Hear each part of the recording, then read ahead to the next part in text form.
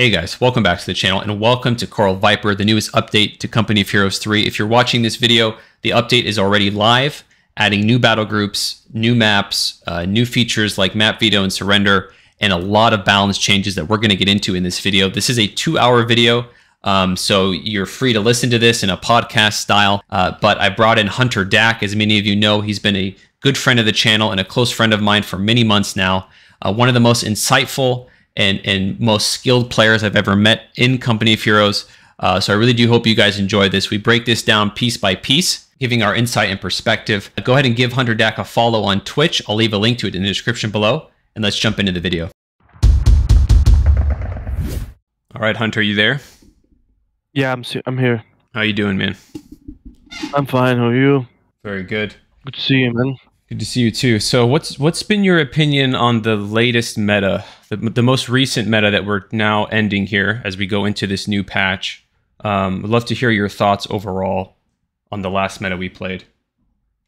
Well, the most annoying thing or the most meta was in that game, that previous patch, was the Dingo. Yeah. Dingo was, to be honest, on all scales, like all modes, 1v1, 2v2, 3v3, 4v4. It's, I don't know, the armor maybe, so you can't kill it without proper unit. Right. Yeah, I would, it does high damage. Yeah. So I would say for me, the Dingo was probably overbuffed, especially when you consider how easily it beat the 250, how it even contested with the 221 from the Wehrmacht, which was kind of crazy to see. Yeah, the 221 had a fuel cost that is like, so Dingo can kill it very easily, while the 221 is costing, you know, it's required tier 2 to be built, it's required to be, it's required as well as fuel. So right. Logically, it's supposed to be in a higher tier than the Dingo. Yeah, I agree. And what do you think about the Axis versus Allies matchup? Did you feel like in large team games, 3v3s, 4v4s, that the Allies had an edge, or was it pretty even? It's well, if we let's say. If we talk about the match is distributed or has a 3-section, early, middle, late. So usually the early and the middle phase is quite, let's say, if we exclude Dingo, it's kind of balanced. Right. But at the end of the game, at the late game phase, it's leaning forward to the ally side. Interesting. Because allies have quite good tanks, like for example, a tanky tanks, Matilda, M3 Grants, Easy 8. Also, right. It has what I call it the weapon of mass destruction, like the carpets, the naval bombardment, which is right. Which is yeah. Yeah, you don't really see that kind of off-map power from the Axis, and it's ironic because, as you said, as the game goes later, the Allies get stronger. Traditionally in Co, I feel like the Axis were the ones who had a slower start but got stronger over time. Exactly. Yeah, usually in the franchise Co 1 and Co 2, it was the Allies' duty to prevent the Axis from being into the late game. Right. Now it's the Axis. Now we need to finish the game very fast before the Matilda and the the heavy tanks come from the ally side, because usually, as an Axis point of view, what do you have versus those? You have Panzer III, Panthers, if you talk about Wehrmacht, and if you are talking about DAC, you usually have almost nothing, because like tier 4 have P3s, and if you want to go for a Tiger, it will be overwhelmed by the multiple tanks that have been produced by the Allies at that time. Yeah, it's really interesting. And I've heard Relic already talk about how they want to give Axis a stronger late game. So as we jump into these patch notes here, it'll be really interesting to see how they address this issue with the Axis in particular. But let's take it from the top. We're going to start with unit attack behavior. I'll read through it, and then I'd love to get your perspective on this to start, and then we'll get into the balance as well. All right. So unit attack behavior. We have changed unit attack behavior. This should make players feel like units go idle less often for reasons they weren't aware of, while improving on the unit attack behavior seen in previous titles. So before this update, units that had an attack order on a target that got destroyed will go idle. If a unit enters the fog of war briefly and reappears again, the unit keeps the target and chases. Okay. And chases it. Interesting. Yeah, usually, if you remember, like 3 patches ago or 4 patches ago, where when the enemy unit shoots from the fog of war, it's kind of spotted a spotlight, so Right. you can put an artillery there, and they deleted that by using the fog of war permanently on the location. So now what happened after that is that the fog of war was really persistent. So units like your units really need to see the enemy units to shoot at. Right. So when they change it now, it's really, I really like this change, because sometimes, like for example, if you have an anti-tank and you shoot through the tank, and the tank goes in the fog of war, so the anti-tank, logically it will stop, but after it reappears again, like in a slightly period, like for 1 or 2 seconds, it's gonna be reappear again, because he tried to like go back in the. It's kind of abuse from the player to go push and then back to the fog of war. So now after this change, I think that the units will have the selected target to be shot at again. Interesting. Okay, so now units that had an attack order on a target that got destroyed will go to the maximum weapon range of the last seen location. If a unit enters the fog of war and reappears again, the unit will go to the maximum weapon range of the last seen location. If the enemy unit gets obscured by smoke, it will still use maximum weapon range, meaning that the unit won't run inside the smoke. Yeah, that's also kind of. We had an issue where, like, especially if we are playing as allies, and the allies usually have a smoke. DAC has a smoke. Wehrmacht with the mechanized has a smoke. So when you have an anti-tank unit that's being like using a move attack on a certain location, and the smoke appears, the units kept moving through the fog of war or the smoke, and it's kind of, you need more micro to it. It's more frustrating for the player. Right. Yeah. So I think this is just going to really improve the overall interactions between players and allow the fog of war to work properly. Right. I mean, it's a good change overall. Okay. So moving on to weapon upgrade refunds. Altered the way partial weapon upgrade refunds work. They will no longer allow you to queue partial upgrades due to selecting multiple squads with different inventory capacities. However, this means that weapon upgrades are always paid in full when put in production. A squad will issue a refund of 50% of the value of the upgrade should it lack the capacity to receive all weapons. Okay, so we saw this earlier and it was a bug, right? From my understanding? Yeah, it was kind of bug. Like if you select multiple weapons with multiple packages, for example, the cost of for example, the cost of AT boys is 50 ammunition. So usually, if you upgrade the scout package for another section, and you select it with another idle section, an unpacked section, so you can take one AT rifle on it with at the cost of 25 ammunition. So I think that bug, so I think that bug is fixed. Okay, that's a good change. And then moving on to multiplayer balance. So this is the bread and butter of what we want to get to.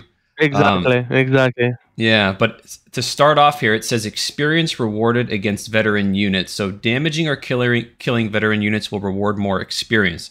We want players to have more opportunity to catch up, as a lower veteran rank unit generally struggles more than they should against enemies at a higher veterancy. So overall, what do you think about this mechanic? Should units with lower veterancy, if they perform well against higher veterancy units, should they vet faster, in your opinion?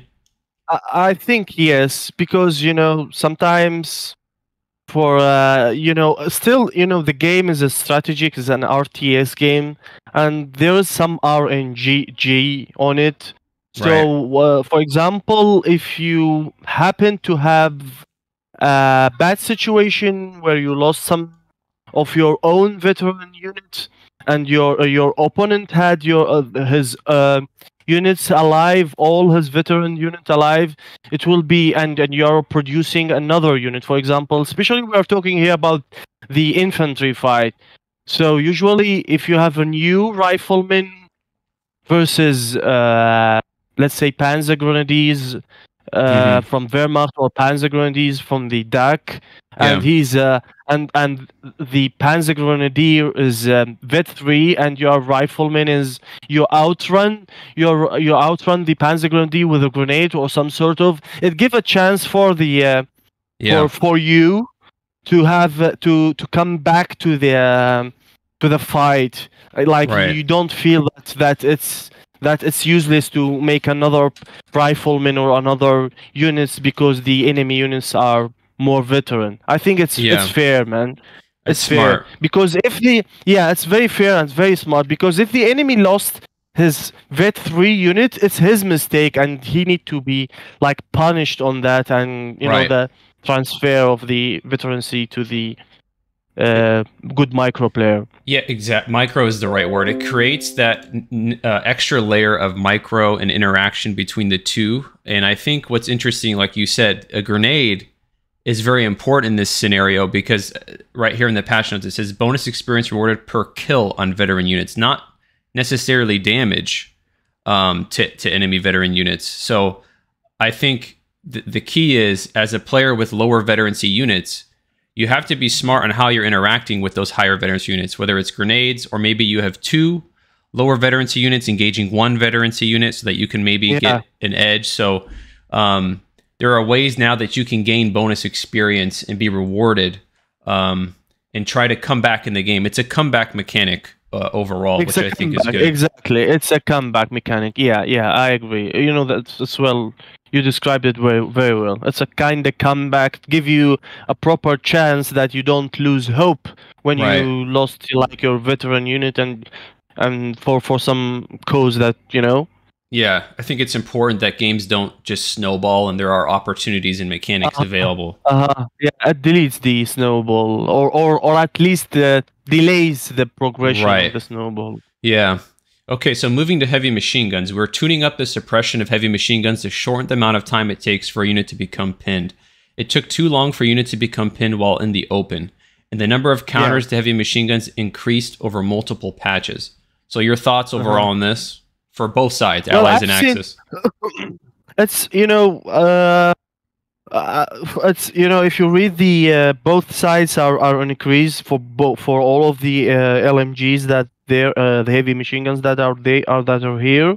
Yeah. I think it's a proper thing, in my opinion, because sometimes I've seen in my own eyes, like a rifleman or a Panzer Grenadier. Usually it crawls under the fire of the machine guns until it reaches the side where it can shoot his grenade. I think that's kind of not logically approved, so to the increase of the suppression. Right, especially like the Vicar. HMG suppression. Right, like the Vicar was so... Especially the Vicar. Yeah. It's usually the Vicar is it has it's the only AMG that has a more damage and less suppression. Yeah, so I think it's good, especially as they said, they're adding so much indirect to the game over time. That machine guns need to have some kind of resilience and effectiveness on the front line. So overall, I think it's a good change. We'll see.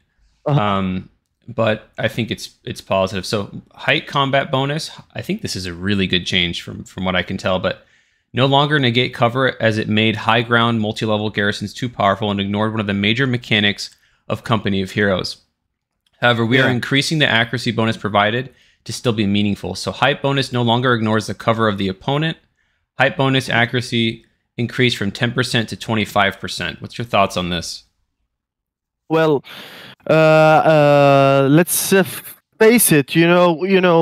Sometimes when there's a fight and you are on the low ground, but you are really on a heavy cover, or you are, Yeah. like building a sandbag to protect yourself. So usually the units that are in a high ground now it's make more logic and increase the percentage, but not neglect the the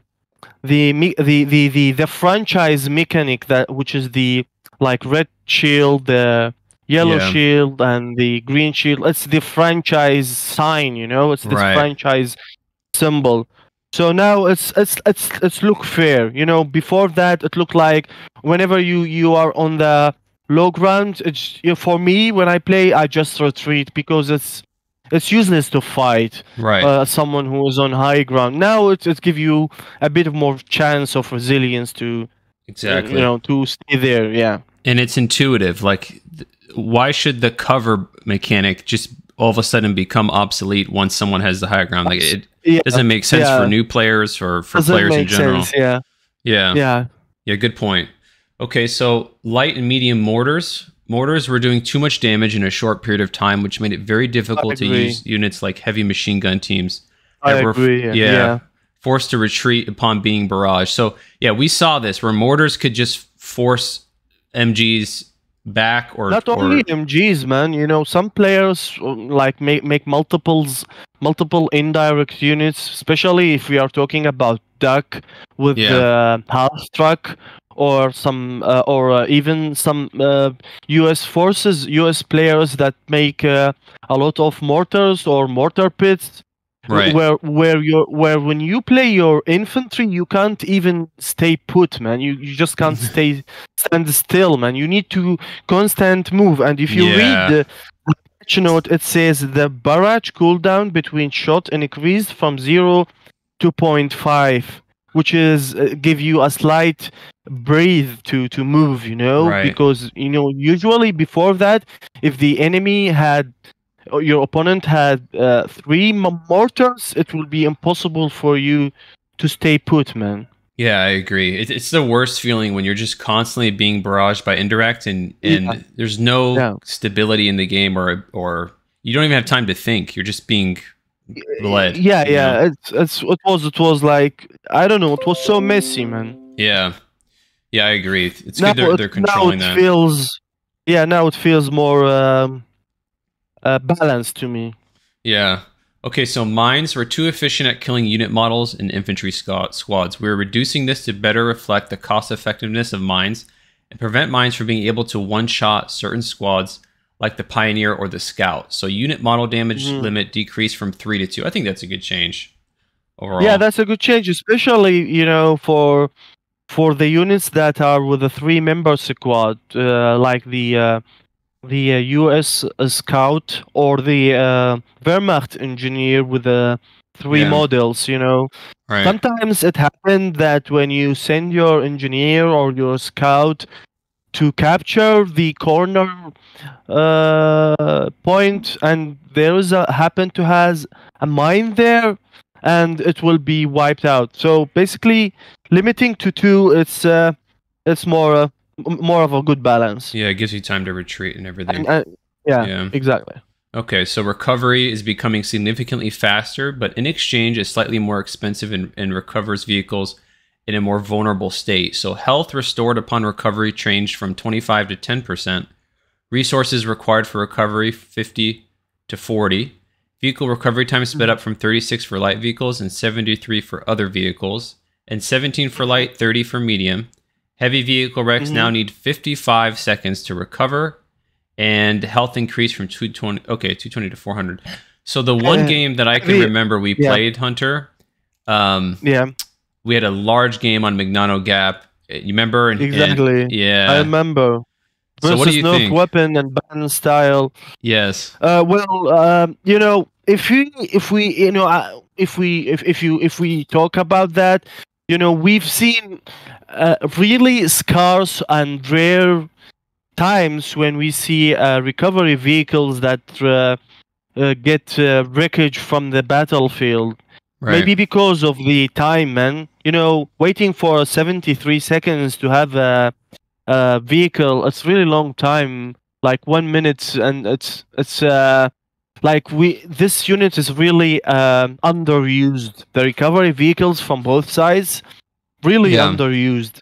I agree with that. So basically, this change give you the risk. It's true that they reduce the time, they reduce the cost, but they make the health restored of the vehicle from 25% to 10%. So usually, now the wrecked vehicle that come to alive Yeah. now it's more vulnerable to be dead again, and you will lose your Yeah. resources that you put on it.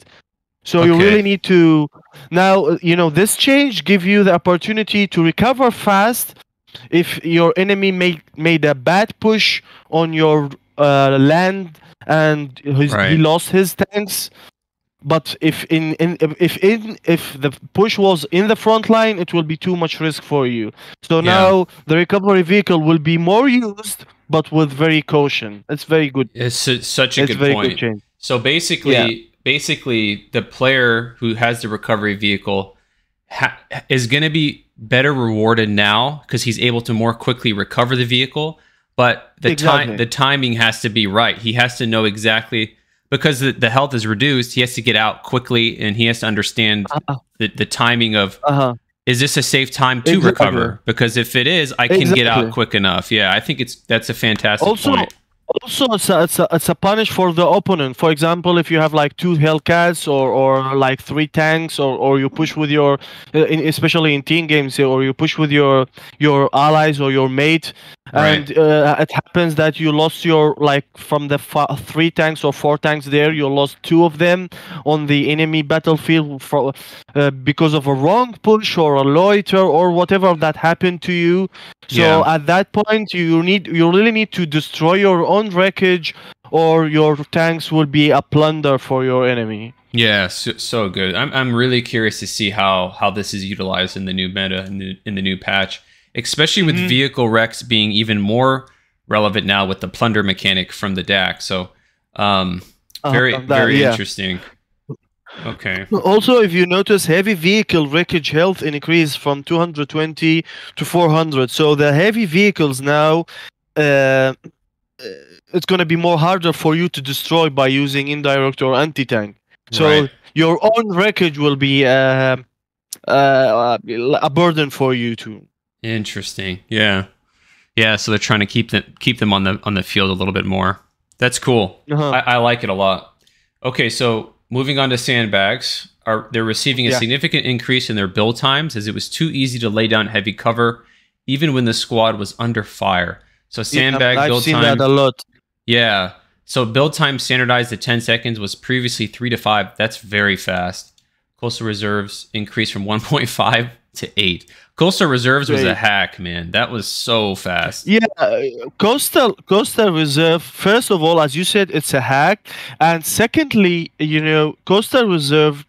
The only good way to see an efficient coastal reserve unit in the battlefield is that they are in a cover. So Yeah. basically, it's just like the name. It's a defensive unit. So if it's not in the cover, it will not work properly. Right. So I've seen a lot where many players play the sandbag in front of an MG or in front of multiple units that are shooting the coastal reserve, and yet your coastal reserve still building the bags like nothing on their head. And this is really a good change, from 1.5 to 8 seconds. It will make you think twice before you build sandbag. Yeah, it's still faster than the standard 10 seconds from It's other still, units, but exactly. It's still faster, but it's still not 1.5 second, man. It's like yeah. it's like four times it's like four times, man. Yeah, and like you said, players should need to anticipate and prepare to put cover. they shouldn't be able to just put cover down in immediate danger, right? There should be some kind of premeditation and strategic thought put into, okay, I have time now to put down cover before I engage the enemy. I understand the map. I know this is an important part of the map. So it's going to make players more cautious and more strategic about how they put cover down on the map. And I think that's important overall. Okay, so not really. You know, I see an MG, okay, then I will put a cover here. Exactly. So it's like, so exactly. that thing will be, you know, evaporated. There is no more thing that you can see someone who's building a sandbag in front of an MG or units that are shooting him. Right, exactly. Yeah, so let's go on to snipers. We're reducing the cost and increasing the health of snipers to make these investments less risky due to numerous counters available to various factions in the form of light vehicles. We will continue monitoring the unit in terms of durability, but the health of the sniper increased from 80 to 100, and manpower costs reduced from 340 to 300. So one thing I would like to say real quick is they make a good point. Company of Heroes 3 has more light vehicles than Co 1 and Co 2. Light vehicles. Yeah, I mean, they hit the battlefield right away. The game is much faster than the previous games in the franchise. Exactly. You have Weasel, you have Dingo, you have 254, you have Jeep, you have, you know, that's from the start. That's really from the start. Yeah. So the snipers were just totally irrelevant. I mean, they served almost no purpose in games. They were there, but not there. They were in the they were in the standards units, but nobody plays with them. Right. Because of that. So you think this is enough of a change to get them online? I think not. Still the light vehicles have a damage bonus on the sniper. I still think that the 100 as a health is not enough. And we will see also. Yeah. We will see about that. Right. Yeah, it will be very interesting to see. At least in the first couple of weeks, we'll see some experimentation, which will be cool. All right. Moving to stealth detection, we're giving players more options to deal with camouflage units by designating proper detection units and adding detection to most vision-based abilities. Factions will have access to both infantry and vehicle-based detectors that are able to spot camouflage units from a greater distance. However, detector units will not be able to spot up to their maximum sight range. This allows camouflage units some chance to avoid detectors and make use of their advantage. So some interesting counterplay here. What do you think about this new mechanic or added mechanic? Partly I think this stealth detection changed because of the espionage new battle group from the duck.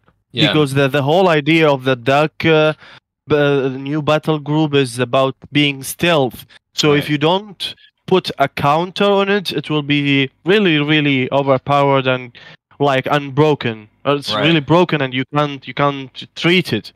There is no counter for it. So this is the first thing in a point of view as an allies player. So you need changes in the stealth detection. On the other hand, as an Axis player, many allies unit have stealth. For example, you can make your airborne stealth. You can make like imagine if you have a two airborne units with bazooka, they are stealth, and suddenly attack your vehicle, and you don't know where they came from because you don't have a proper stealth unit. Another thing, you have a commandos and you have the LMG commandos from the British battle group. In which also they have a higher, very, very DPS against infantry. That's their standard DPS, and they get extra bonuses when they are camouflage. So it was very hard for the Axis player to come back to their fight when the allies had the map control or at least that side control, because whenever you try to push, you will be surprised by a lot of units that are camouflaged that you don't know about. Interesting. So I think it's really good to have. Also, Also, the axes, the Jaegers with the Shreks that come from tier 2, sorry, tier Yeah, 2 of the Wehrmacht. That also was a camouflaged unit that was really also annoying for the Allies' medium for vehicles like sure. the Greyhound Yeah, or the stewards. That's also give a chance for the allies player. It's a benefit for both sides because both sides have stealth units and both sides really suffer from the stealth units that are available on the both sides. So right. it's very important to have. It's true that it give another micro to the player, but let's be fair. Yeah. That's you really need it. You know. Right. So yeah, once again, as you're describing, we have a better counterplay on both sides. There's this interplay between both camouflage and detector units where the player with the better micro, the better preparation, the better positioning is going to be rewarded for those things. And that's important. Yep. Well, you said quite good thing. The better preparation. If you don't prepare yourself, if your Right. enemy had a camouflage unit and you didn't invest in the scout units, Right. then it's your fault. Exactly. Yeah, there's a counterplay. So British forces, the Dingo Scout car, the Humber armored car, infantry sections upgraded with the Recce package. That's going to be your overall detector units that you're going to need. If you see the outlines, it's called detection range of 25. This is like a title for these units. You see? Right. Yeah. Yeah. So U.S. forces, it's going to be the 4x4 truck, the scouts and their variations. So the Pathfinder or the artillery observer. So that's good to keep in mind. But not that much scouting for the U.S. forces. But these units are readily available from the very beginning. So you're going to have this option. Yeah, it's good. It's very good. DAC, we have the Krautschützen motorcycle team, the 254 reconnaissance tractor, and the Panzer Pioneers. Is that through an upgrade or is that? No, I think they made the 4 standard units that come from every faction as a scout by itself. Interesting. So the scout, the engineer, the sapper, and the another engineer, like the DAC engineer and the Wehrmacht engineer, the sapper and the scout. So the 4 basic units that's already in there from the start, all of them now is a scout unit by itself. Okay, so that's going to be your first, I think, your best detector in terms of front line, right? The most front line detector should be these early tier 1 units because you can always retreat them. They're not as vulnerable as a Humber armored car or a Dingo Scout car, which don't have the max detection range, right? So that's interesting. Okay, so let's go to Wehrmacht. We have the Kettenkrad recon vehicle, the 221 scout car, the Pioneer, as we just talked about. So these early units, the engineers, Pioneers, they're going to be the most valuable now, I think, in terms of. Oh yeah, exactly. Yeah. Especially those, for the scout from the U.S. forces and the engineer from the Wehrmacht usually is a cheap unit, and some let's say some players just neglect the importance of these units because they are not a combatant unit. Yeah. Not like the sapper or the DAC Panzer Pioneers. Right. Now after this change and the stealth capabilities, now people really need to think that I don't want to lose my scout. I don't want to lose my 3-member engineer. Right. I need to keep them because if there's a stealth unit there, I'm going to be punished. Yeah, I love that added utility and relevance. I think it's cool, very cool to see. So flares detect enemies up to their full sight range. Mobile units general detection range increase from 10 to 12.5. And then recon planes detect enemies up to their full sight range, while loiters detect enemies within the loiter area. I love that. I think that's very cool overall. So yeah, that's very nice. Yeah, good changes. Good changes. Good changes. Yeah, I agree. All right, so this is a really interesting one: sticky bombs, AT grenades, and Panzerfaust. We want infantry to be better at zoning out vehicles and prevent units like AT guns from being overrun. So we are reducing the number of infantry-based snares it takes to slow and destroy vehicles. Furthermore, Veterancy will play a more important part in keeping these abilities relevant at the later stages of the game through increased power. So this change is being made so it's harder to overwhelm AT defenses with vehicles and prevent opponents from immediately ending the game by killing dedicated... Oh, this is so smart. And overrunning the rest of the army. So Hunter, you know this all too well. I faced that a lot of times. It's just like, before I read this, it was the ultimate target of any player is to destroy, especially at the, let's say, from the at the late of the medium phase to the late phase to the late of the late phase that you are playing at. It was the ultimate target is destroying your enemy's anti-tanks, because once you destroyed that, your whole tank army can now overwhelm the other units that are available on the field. So after this, if we read the exact changes now, it's really interesting, to be honest. Okay, so damage increased from 110 to 120 for AT grenades and sticky bombs. At Veterancy 2, Panzerfaust and AT grenades deal plus 40 damage. Wow, that's huge. Sticky bomb. It's like now but now it will be like 160 total damage at Veterancy 2. Wow. It's like really, it's like an anti-tank shot. Yeah, that's really cool to see. Sticky bomb and AT grenade speed increase from 5 out of 15 to 10 out of 20. Okay, that's actually pretty good too, because I don't know if I know you know this, Hunter, but I don't know if a lot of players realize this, but if you throw two, so the most well understood aspect of anti-tank grenades is if the vehicle is half health and you throw an anti-tank grenade, you cause an engine damage. Right. Yeah. But I believe if you are able to throw two anti-tank grenades at the same time, you can create that engine damage.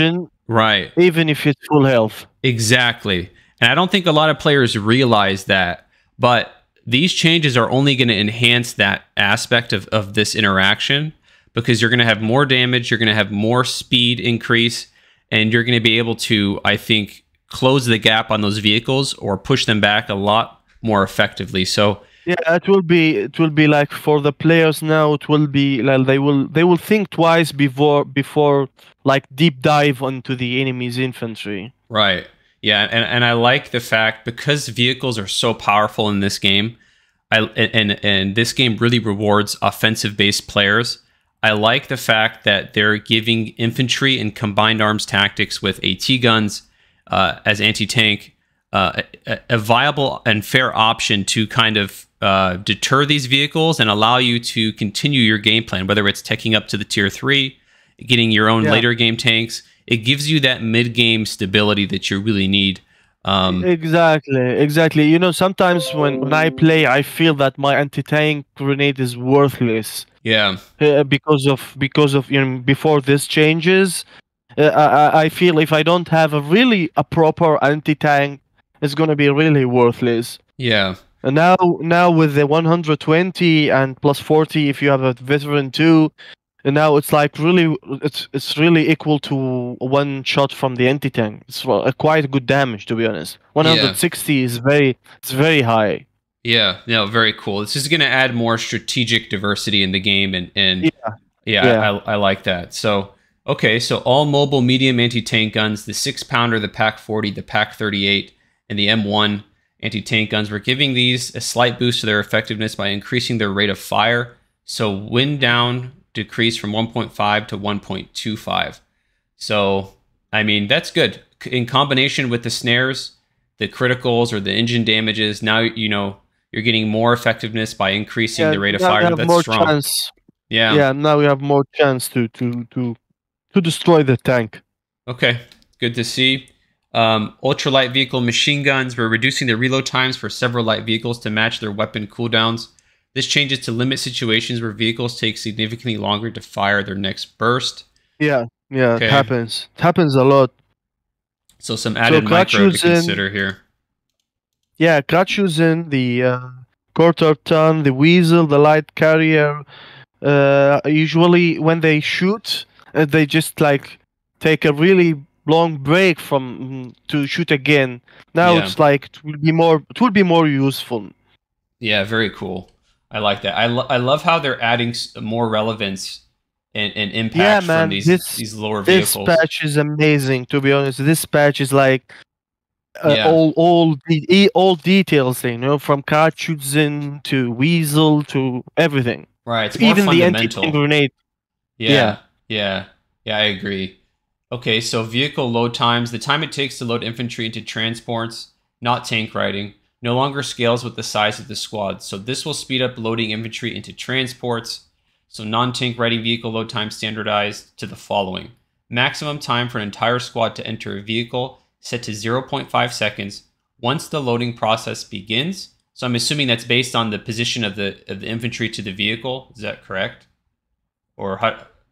Well, usually it was like, you know, before okay, now I think, you know, before this, usually the transport, so if you have a medic truck and you want to especially in 4 versus 4 Yeah. maps, if you want to transport your units, it's gonna take a long time, depend on the size of the unit. So if you have a Oh, I member of see. 6 member squad, you need one by one they enter the vehicle. You know. Now Right. it will take 0.5 seconds for the whole members to get in from the beginning of the first one who enters. You know. Oh, I see. So it So was now based on the individual unit models before. yeah, Oh, exactly. Before okay. it was based on the individual models. Now it will take zero point 0.5 seconds. I Okay. think it will be good. I think it will be good because before it was usually like you don't see someone transporting units very often. Now I think there will be a lot of transportation in this game. Which I like, man. I like that. It's a cool feature and I, I like everything that I like everything that give you a more detail, a more gameplay. This is right. a gameplay. When Right. you use your sniper, when you give a chance for you to play a sniper, when you give a chance for you to preserve your scout or your engineer to be there and you Right. don't neglect them, when you give a chance for your transportation there to really transport your unit because it's now more efficient for you to transport. Right. No, it's added micro and tactics. The added layer of tactics is so true. Like if a unit is about to die, you could immediately now just jump into the vehicle, load in, survive, Uh-huh. um, Yeah, yeah. not have to hard retreat necessarily, right? So there's little things that are going to be that are going to reward the better players. So Yep, okay, exactly. Reward the better players, yeah. very interesting. All right, so moving into faction balance, this is really going to be the bread and butter of what we want to talk about. Hmm. U.S. forces. We are shifting the power of the U.S. forces support center to create better gameplay diversity, where the infantry support center focused on infantry units in the manpower economy. The mechanized support center has access to much stronger vehicles and repairs, and the air support center Hmm. provides powerful abilities to support the existing army. We have also Uh-huh. added a new upgrade to improve bazookas that allows us to make changes to reduce the power of the Hellcat and the Sherman bulldozer combo. Very interesting. All right. So, mechanized support center. Let's see what they've changed on this. Looks like quite a bit. Let's see. It has Yeah. received significant changes and improvements. We want the support center to be ideal tech decision for American players who want to focus their playstyle on vehicle gameplay. The new mechanized support center no longer gives its base repair, but instead has a new ability in the form of designated forward repair station, which Ah, it's interesting, which moves the repair outside the yeah. base onto captured points of the map. This adds flexibility to fit into various strategies, but also to equate its effectiveness across smaller and larger game modes. The upgrade within the mechanized support center have been overhauled to give more meaningful upgrades that can be a supplement that can supplement a vehicle heavy playstyle. So the That's so mechanized, sweet. yeah, so that's more Yeah. relevant. It's going to be on the front line, right? Based on where you're attacking or where you're engaging the enemy. I don't know if you're going to be able to move this around or not, but it's going to create more counterplay as well, because if your enemy detects and spots these repair stations, he can assume you're going to be playing around that general area. Yeah, So yeah. it's interesting. Also, to be honest, I mean the repair on the base was like, you know, in terms of 3 versus 3 and 4 versus 4, the big team games, it was really long way for you to travel from the battlefield, even if you are like a bit damaged or half damaged or even really damaged, fully damaged. You need to travel a vast area to your base and stay there to Right. wait for your units to be repaired and then travel again and move Yeah. again to the front line.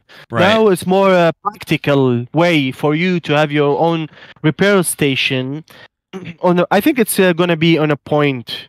Yeah. Like it's a designated forward repair station which move outside into capture points of the Yeah, you're right. into capture points of the map.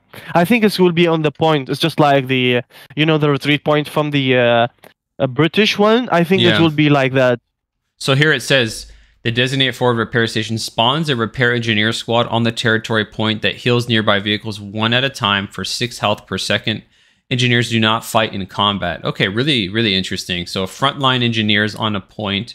When used on the additional territory points after a point is designated, the engineer squad will disappear and a new squad will appear at the target location. That's pretty cool. I understand now. It's just like, this is the counterpart of the designated defensive line from the coastal battle group.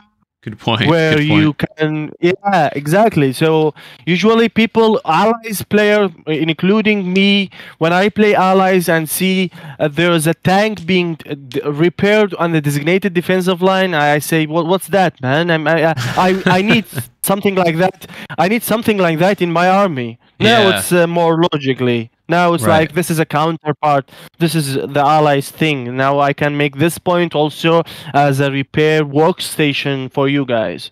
And I like that there's a visual indicator now instead of just a circle like the defensive line for the Wehrmacht. Now there's an actual repair engineer, so it's just visually more intuitive overall. Yeah. Visually more intuitive, exactly. It's good. Okay, so I think this is going to be used a lot. I think it's a cool mechanic. Specialized munitions change to rearm into retrofit. Okay, so we are packaging the old smokescreen ability with specialized munitions. So Americans only need to purchase a single upgrade to unlock all the abilities related to their vehicle. So this is going to be a universal upgrade now for pretty much everything. I think that's fine. That's once again intuitive. You're going for the mechanized battle group, so you're going to get universal mechanized upgrades. I think that makes sense. Yeah, good that change. makes sense. Yeah. Yeah, good change overall. Okay, so Sherman 76 millimeter conversion. Manpower cost reduced from 200 to 175. That's fine to me. Improvised armor. The cost of improvised armor is being slightly increased to better reflect the benefits it provides to American vehicles. So cost increased from 100 manpower and 20 fuel to 125 and 25. It's minimal. It's fine. Tooltip updated to reflect the incoming damage. Okay, fine. Rapid repair replaces smoke screen. Costs 125 manpower and 25 fuel. So it increases the repair speed of U.S. Forces repair units, including the forward repair depot, by +3 health per second. So what was it, 6 before? 6 health per second. So this is going to add 3. Is that right? Yeah, it's going to be like 9 per seconds. Interesting. Okay. And then removes the manpower cost of designate forward repair station. Wow. It's a pretty interesting upgrade. Pretty cool. So you can move it around more, maybe. Yeah. So it will be like more durable. You can change it. Yeah. Very cool. Okay, so infantry support center. We're moving on. We are moving the captain into a more supportive role and adjusting the cost of 2 other upgrades. These changes are intended to move Infantry Support Center from being an all-around tech decision to being more specific at supporting heavy investment into infantry. Yeah, because for a long time in Co3's history, this has been the only viable option to open. Yeah, most players go for the infantry. Yeah. Just because for me, I used to go that. Not only because I want a heavy investment on the infantry, it's also give me a free unit.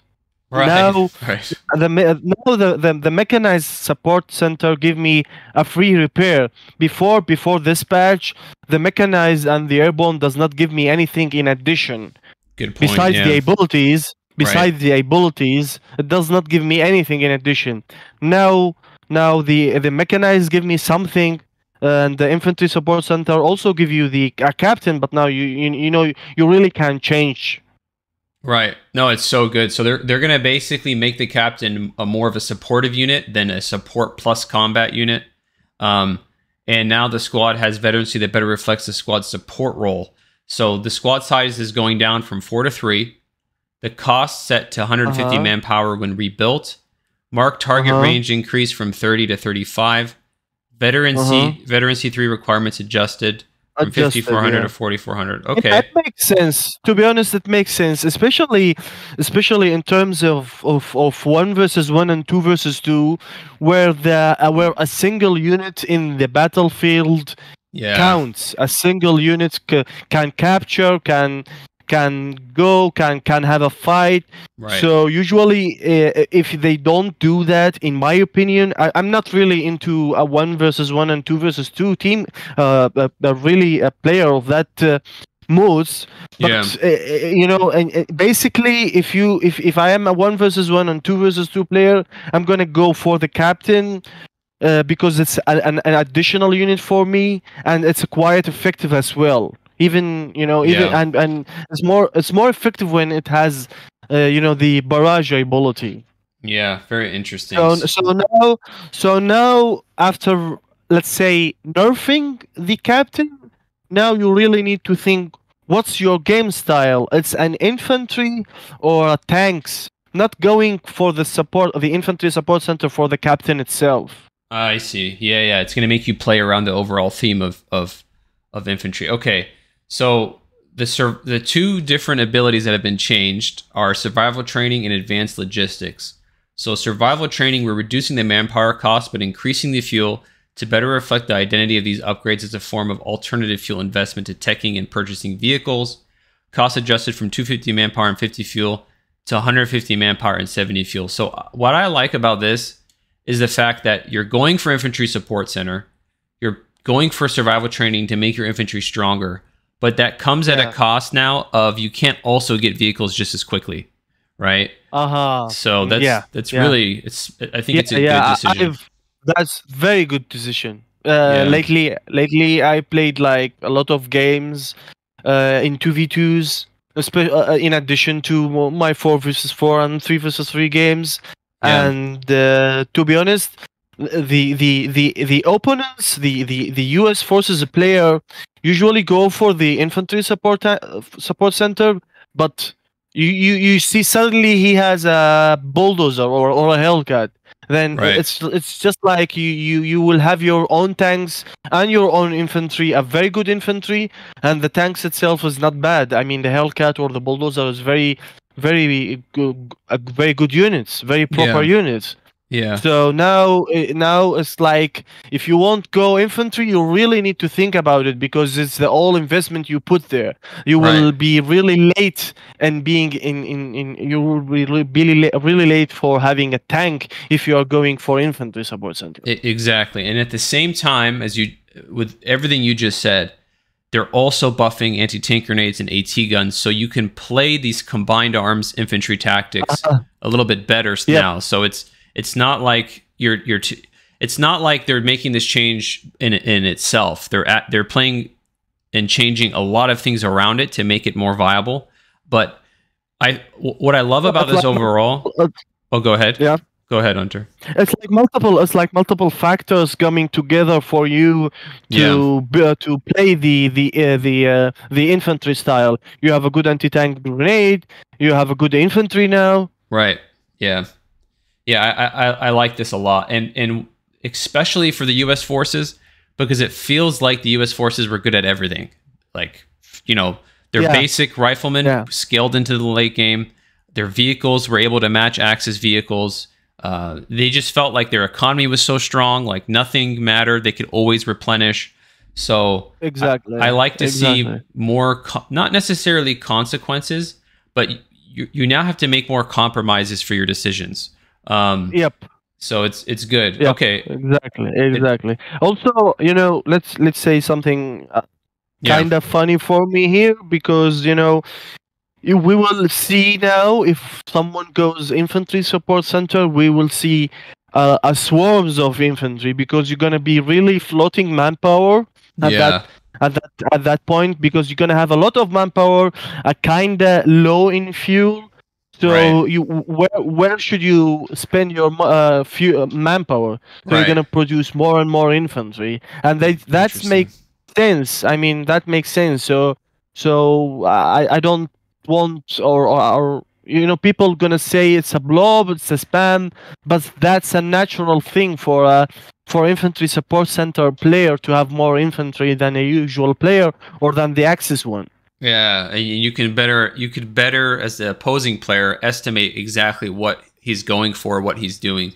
Um, so yeah, very Yeah, interesting. well, once you see a captain, so prepare yourself to Yeah, to yeah, see a lot of infantry there. right. Whereas before it was like, oh, you see the captain, it's standard. He could do anything. He could go in any He can do direction, any anything, route. yeah.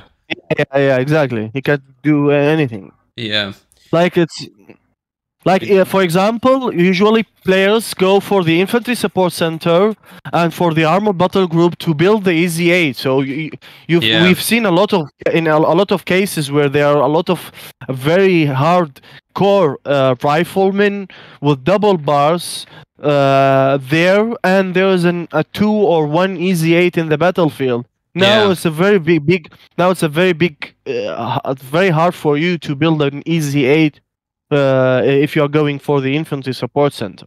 Yeah, yeah, super cool. Okay, so advanced logistics, cost adjusted from 200 manpower and 50 to 150 manpower, 70 fuel. So much of the same thing we just discussed. But moving on to weapon support center. So new upgrade, improved rockets. We want American players to be able to use bazooka teams in elite infantry in the late game. While the bazooka is a potent threat in the early game, it does not deal enough damage to heavier vehicles.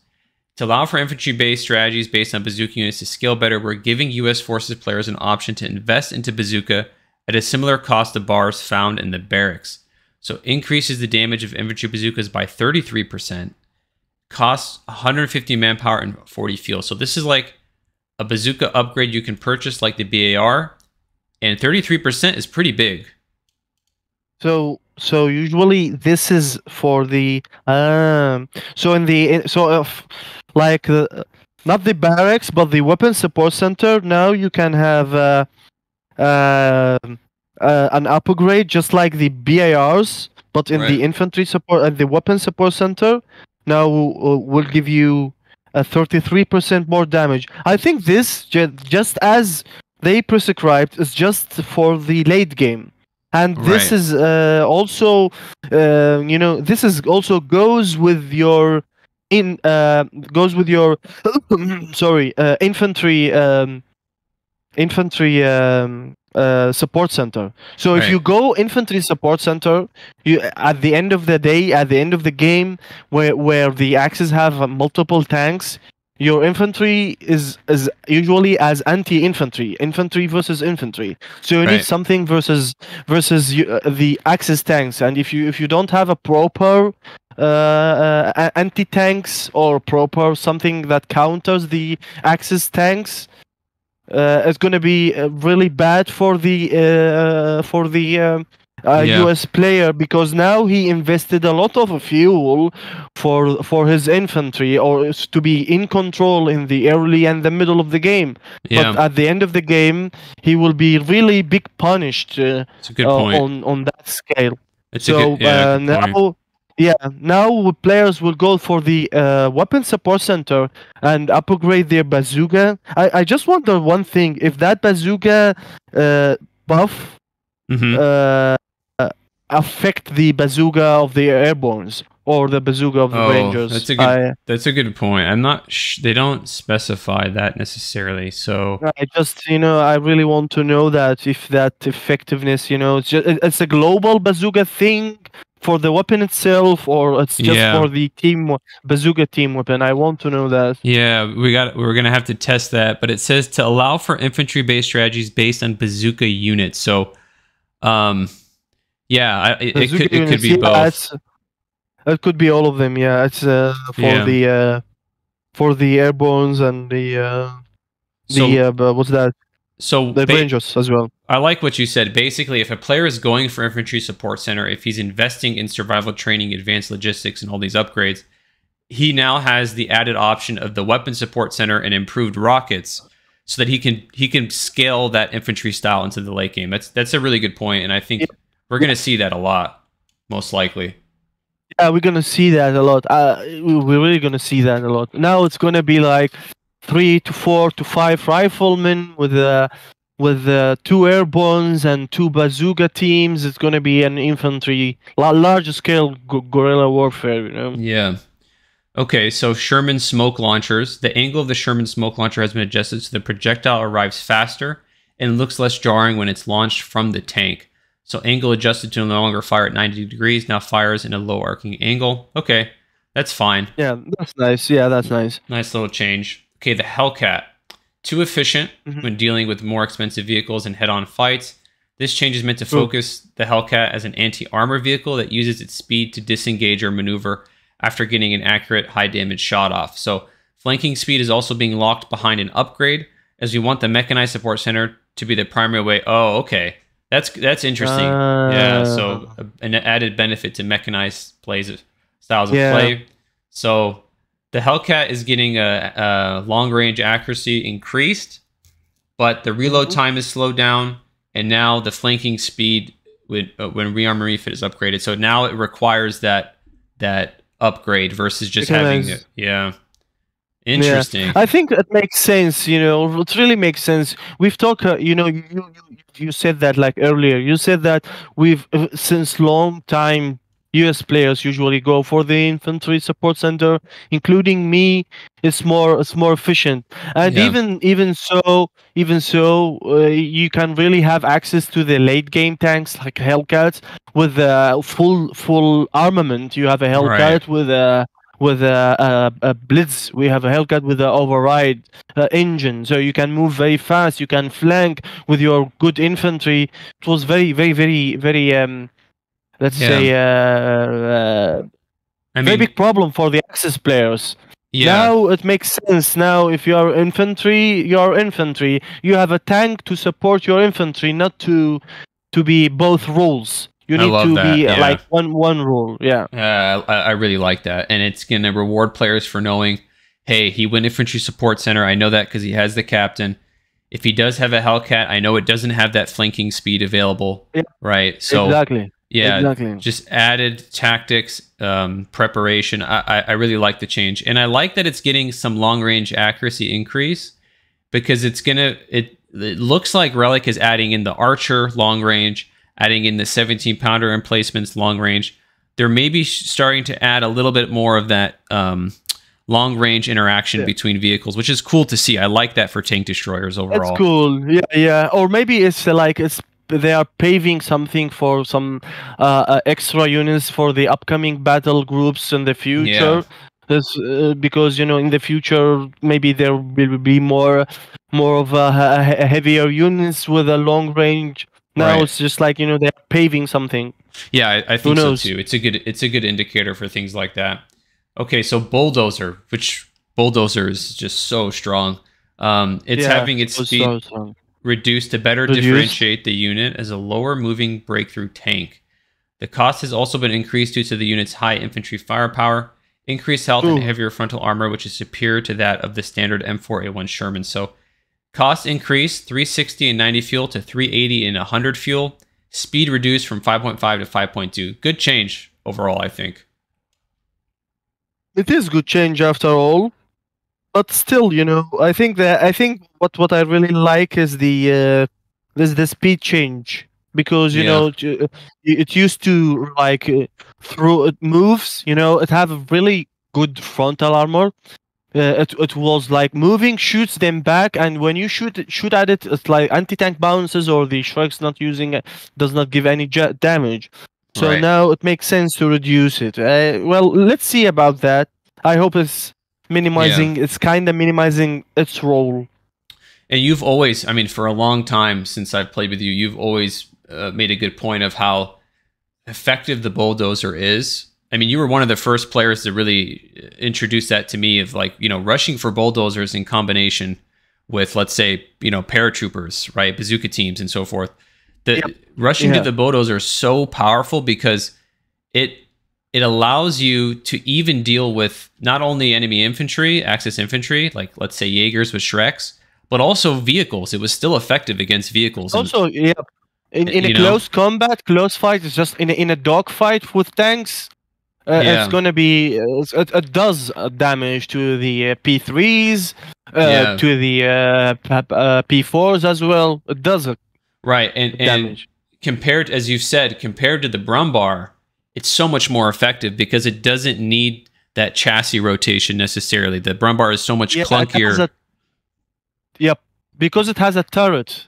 You know, in some, for example, in some maps or in some areas on almost each map, there are buildings where the bulldozer is more effective than the Brumbar because it has a turret, and your units, even if you have an anti-tank there, it's going to be less effective because that the bulldozer will try to like be behind a building or like a flank or you know, so it makes sense to make it more expensive and a bit slower. Yeah, that's good. It's a good change. So I think it's still viable, but at least it's a little bit more still realistic. Viable. Yeah. Still viable, yeah. Okay, so Bazooka Team. The white phosphorus smoke from the Bazooka Team is being adjusted to be less lethal, giving enemies more time to leave the smoke and still be combat capable. So the damage reduced from 10 to 7. Explosive damage removed from 60 to 0. So no longer that explosive damage upon impact. Oh, nice. Very nice, man. Yeah. You know, usually I've seen a lot of players playing, including me, to be honest, playing bazooka teams just to have the veterancy where you have the white phosphorus, and the white phosphorus have a really long range. It really can deals with the HMG. So the explosive damage now from 60 to 0, it gives you the time. So if you don't move your unit, you didn't see it, now you will get the punish over time. Right. But interesting. I think it's fair because bazooka team need to be an anti-vehicle unit, not an anti-infantry unit. Yeah. And a lot of people, a lot of players, including me, we were using it as an anti-infantry unit, and it's more effective than the infantry itself because it has a 60 damage per explosive the first shot, and then it has a tick with it. It's kind of ridiculous when you think about it, but I'm happy they changed that. They changed that, yeah. Okay. Makes sense. So SSF commandos, due to their high command point and manpower cost, the anti-infantry power of the SSF commando is below where we want it to be. Improvements are targeting their mid-range effectiveness to further reinforce their effective combat range. So, looks like, from what I can tell here, they're changing the elite infantry for the U.S. forces to better coincide with the support center, if that's the playstyle you're going for. So commandos are more viable. So. You know, because the issue with the U.S. forces is always like, why would I go for anything else other than the riflemen? You know. Exactly. Why would I go SSF if I have a very good potent rifleman there with double bar and that can do wonders, man. So why would I go SSF? Yeah. So also, you know, sorry to interrupt you. Also, you know, the SSF have the ability to switch to bazookas now. If you upgrade the bazooka from the weapon support center, from the weapon support center, it will give you extra 33 more damage. This will give you a lot of, you know, it will be, you know, the SSF commander will be now. We will see this unit more in the game. Yeah. Damn. Yeah. That if that universal upgrade, if it applies to commandos and paratroopers, it's very, very relevant. I mean, the weapon support center is going to be used a lot more. Yeah. I think this will be the meta. Yeah. The new meta, the bazookas. Interesting. I mean, I kind of want to build the sniper now, man. Because especially the SSF. I mean, if you have infantry support center, you will reduce the replenishment cost for your SSF, and now when you upgrade the bazooka, and even now the SSF has a very good, after this patch, It will has very good, let's say, anti-infantry capabilities. With the Right. upgrade of the bazooka, it will also have very good anti-tank capabilities. I think the SSF will be a very good. Yeah, I mean, maybe my anticipation it will be a good meta here. Yeah. No, I think they're going to be strong. Okay, so Rangers, Hmm. the damage bonus at Veteran C3 made Rangers too powerful with certain weapons. We're changing their damage bonus to an accuracy bonus. Rangers will still be very powerful units by the late game due to their high accuracy provided by Veteran C and their innate plus 20% accuracy most all weapons. So Veteran C plus 33% changed to 27.5. Yeah, It's that makes good. sense. It's That good. makes sense. But these guys are still going to be super That strong. makes sense. Yeah. In my opinion, changing the damage at veteran C3 to accuracy, it's considered as a nerf, because Yeah. veteran C3 giving 33% damage. Imagine you have a ranger with two bazooka, two flamethrower, and the other two with a Thompson. So Right. it's like a high range, medium range, and anti tank with a plus 33%. It's really immortal units. It kills everything. Yeah, super Now it makes interesting. sense. I mean, I can deal with the accuracy more than of our damage. Yeah, yeah. No, it's good. That's a good change. Okay, so U.S. forces, infantry, artillery beacon. All beacons are receiving an armor reduction, making them easier to be destroyed by small arms. Armor reduced from 3 to 1.5, so it's halved. Will now be auto attacked by nearby enemies. Okay, good change. So you could spot these Yeah, and kill them quicker. good change. And I think see all beacons, because now the deck has new beacons. So this Yeah, beacon now is just a universal change for the whole beacon.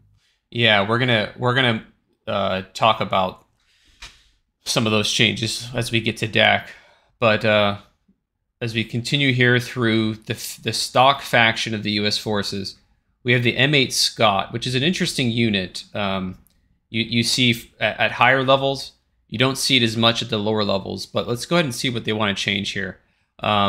We want this Scott to be better at attacking defensive structures directly. So Bunker Buster has also been changed to be a longer range pressure tool, very effective at destroying emplacements. Okay, so standard attack and barrage damage penalty against emplacements and bunkers removed. Bunker Buster range increased from 50 to 75. That's a 50% increase. That's a lot. So bonus damage decreased to 33%. Recharge time reduced from 60 to 40. So overall, I think it's good because it's giving this unit more of that support role, especially against bunkers.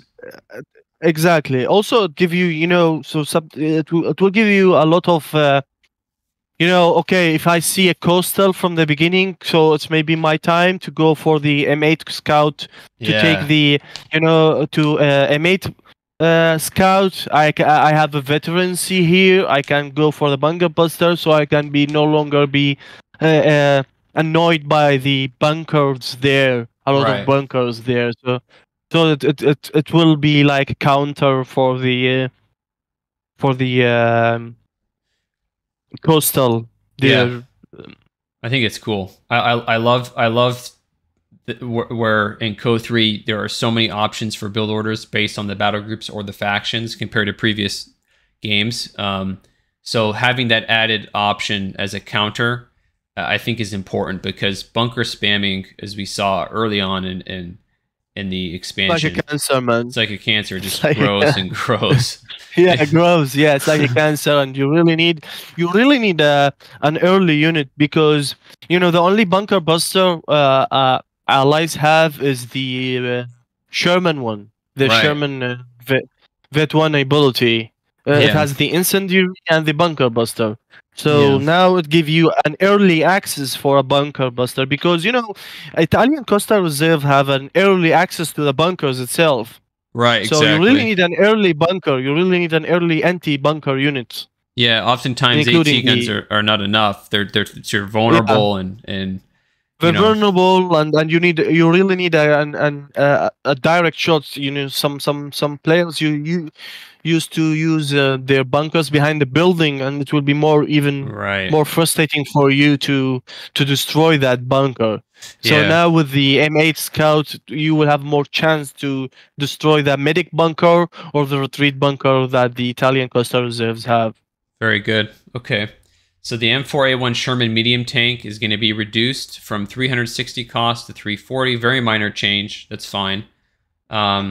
75 millimeter half track accuracy has been increased to allow the 75 millimeter to be better at tracking live vehicles. Yeah, I agree. That's good. I agree. Good. Oh, the motor pit. This thing is so annoying, man. Yeah, man. Jeez. Motor pits. It was yeah. Yeah, this thing was impossible to kill. It's just ridiculous. It's impossible, and it was like, it's super meta, not meta. It's super meta. So, yeah, as Freyfra says, the meta slaves were loving this thing. But yeah. Motor pits are having their health reduced to better reflect their role as an indirect support unit that needs to have a front line to be effective.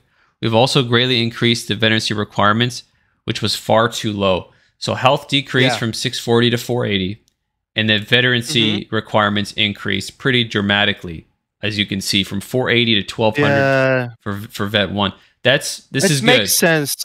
Yeah. It makes sense because, it gives you a chance to destroy it, because once the mortar pit reached veterancy 2, it was really impossible to kill, because I think veterancy 2 give a health bonus, increase the health. Right. So now it makes sense. Now it makes sense. Now it will be more. We will see mortar pits, but not as much. Good. That's good. Yeah, I like to see them in the game. I just need them to be weaker, which they are now. So okay.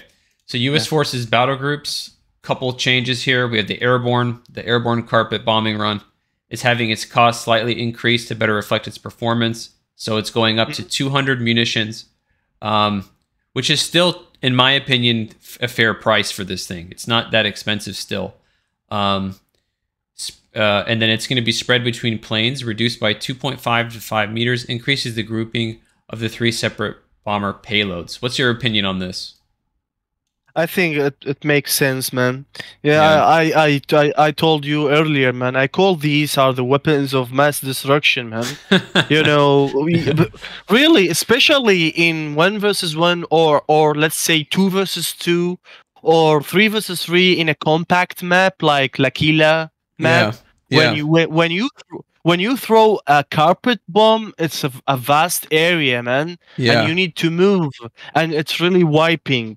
So increasing the ammunition, it's kind of I was hoping to see like 225 just as the naval bombardment. Me too. And the spread between planes, from 2.5 to 5. So now I think it will be like a very vast. So if you are really direct into the line, you're gonna be hit. Right.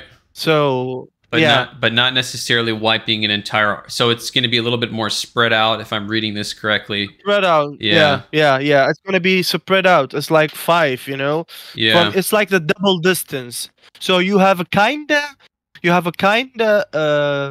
space where your units cannot be damaged. Right. So in let's say, from my experience, the point of red smoke is the first line. So you need to be near the red smoke, from like a 10 meter from the red smoke, not really far from it, because if you are far from it, you're gonna take the other line, or you really need to get back from it. Interesting. Yeah, it's gonna overall, it's gonna force you to evacuate the area, which is their overall purpose, but not necessarily wipe your whole army in one little area. Exactly. Yeah. It will have the purpose of forcing you to move, but not deleting Shift, Control Alt, Control A and Shift Delete, man. Yeah, it's not like It's good game design, I think, because this thing was Yeah. devastating. Yeah, it's so cool.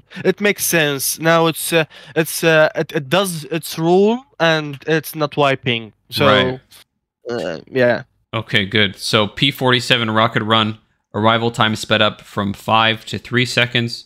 I think that's good. Yeah. Skill It's shot. very good. Yeah. It's because usually players doesn't go for that. They goes for the carpet for two reasons.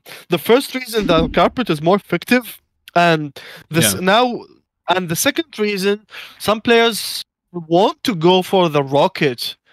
Including me, I really wanted to go for the rocket, but the rocket takes long time to arrive. That make the tanks moving and your shots fails. So now it make more viable to use it. Very good. Yeah, I like that a lot because it's such a cool ability. It's a very cool skill shot. It's effective against knocking out tanks, but you generally have no incentive to go for this, right? So I like to see that change. Yeah, now you have the purpose to use it. Now it's effective. Now it's useful. Yeah, especially now at the choke points, it's gonna be super effective. It's badass, and it looks amazing. I just love the aesthetic and the animation. It's badass. Yeah. Okay, so special operations, the P-47 anti-infantry loader, munition cost from 110 to 120, command point increase from 3 to 4. The Sherman Whizbang production unlock. We're continuing the process of adding alternatives to Collins, allowing players who purchase their tech buildings to have a cheap command point option and easy access to these specific units. So added as a competing choice to the Sherman Whizbang, allowing the Sherman Whizbang to be purchased from the tank depot. Does not have a command point cost. Whoa. Well, let me say it's fair. It's fair because as a for DAC and for Wehrmacht, they have a basic standard artillery unit, which is the Nebel and the Stuka, walking Stuka. Yeah. Those units you don't really need to use a battle group for it. While the allies, even if they were having an something indirect like the Stuka, but they can't use it because of the command point. Now it makes sense to make these be builded by the command. But how much command point? I mean, unlock. Yeah. I just want to know, allowing players to purchase their tech building. We're gonna have cheap command point see option. That. That's the question, right? Is how much does it require to unlock that ability? I think it's it'll probably be free. It's a free. Yeah. I think it's a free. Yeah, it's a free because it's just like the Easy 8. So it's gonna be free, and it's gonna be your duty to go for the tier 4. Exactly. To have it fast. Right. Yeah. Super cool. I love that. Or you can stay on tier. You can stay on a lower tier and rush up to it through the command point system, like traditionally, if you want. But you now have that added option to quickly tech up to the highest tier, to the tank depot, like you said, and still access the Whizbang even quicker potentially if you want to. So I love the added layer of strategic kind of build order preparation. I think it's very cool. So very, very interesting. U.S. forces. Very, very interesting. Yeah. Now it's a whole new army. The mechanized man, the airbornes, the infantry changes here, and the SSF, and the Whizbang. It's like a whole new army. That's what I like in these changes. To be honest, whenever I see a major patch like this, it's just like it's like a new game. I'm interested. I want to test. I want to play more. I want to do this faction. I want to do this tactic. It's very very cool, man. Yeah, I agree. I think that was a lot more U.S. forces changes than I was expecting. But the faction is going to come into its own stride. It's such a well-designed faction, but it needed these kind of changes, I think, to be a little bit more balanced because. I just felt like U.S. forces was able to do anything and everything at all times, and okay. So let's continue to British forces. I don't expect them to be as many changes as the U.S., but let's go ahead and see. With recent changes to the Brits, we're only doing some minor adjustments to the faction to tone down a few units to their roster after the recent buffs to the faction. So to improve their performance against factions like the Afrika Korps Assault Grenadier rushes, we're primarily toning down the units rather than further increasing the strength of the Brits. Okay, so the Churchill Black Prince heavy tank frontal armor increased from 340 to 440. And they said that Tiger and Black Prince are receiving a significant boost to their frontal armor to address survivability issues. Yeah, this has been one of the most frustrating things for me in Co 3 is how weak these big heavy tanks are. You know? Yeah. So I like to see that. I want these tanks to become more relevant. There's nothing more fun than having your big heavies, your big toys in the late game actually having meaning. Like when you deploy that Tiger, it should cause fear in your enemies. It should hold territory and that's true. And have a power spike. It used to be, when I call a Black Prince or when I call a Tiger, it was like it was like more of a burden than of a proper unit. Yeah.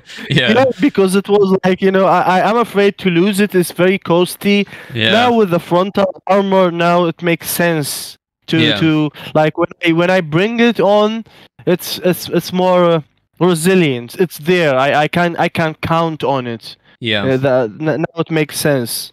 And hopefully with changes to the Hellcat, as we saw. You can't just be rushed. Yeah, exactly. You can't just have a couple Hellcats and beat a Tiger, which makes no sense. Yeah. So good. I like to see that. Okay, the CMP truck is primarily to reduce the impact of the rush when players go for the 4.2-inch heavy motor. Okay, so Polston and medical upgrades now require the platoon command post. All right, that's good. Yeah, that's fine. Good. And in all game modes, the rush of the Polston as an anti-air or anti-infantry, the Polston itself was very frustrating. Yeah. Especially it comes really early. It comes at a command point 1, and you can upgrade it, and it does a lot of damage. So now it's just like it's gonna be unlocking. So you're gonna have your early heavy mortar. But you will not have the Polston itself. Yeah. The black. Yeah, so they're locking that behind the command post tech, and I think locking it behind the tech is good. As you said, you're still going to have your heavy mortar, but you can't have this crazy tempo swing where you're skipping the command post, the tier 1, and just getting crazy army value onto the map quicker than your opponent. So, I think that's a good change. Heavy machine gun nest. We have now added a machine gun nest to the British forces. Thank God. I think they're the one faction you would think that should have a machine gun nest. Since even the Duck has a bunker. When you go the Gustatory, the Gustatory can also build a bunker. Yeah. Now the British was the only faction that didn't have a MG nest. Yeah. Now it makes fair. It's crazy. So Royal Engineers and also the Aussie Light Infantry section, guys, in the new battle group are going to be able to build these heavy machine gun nests, if I'm not mistaken.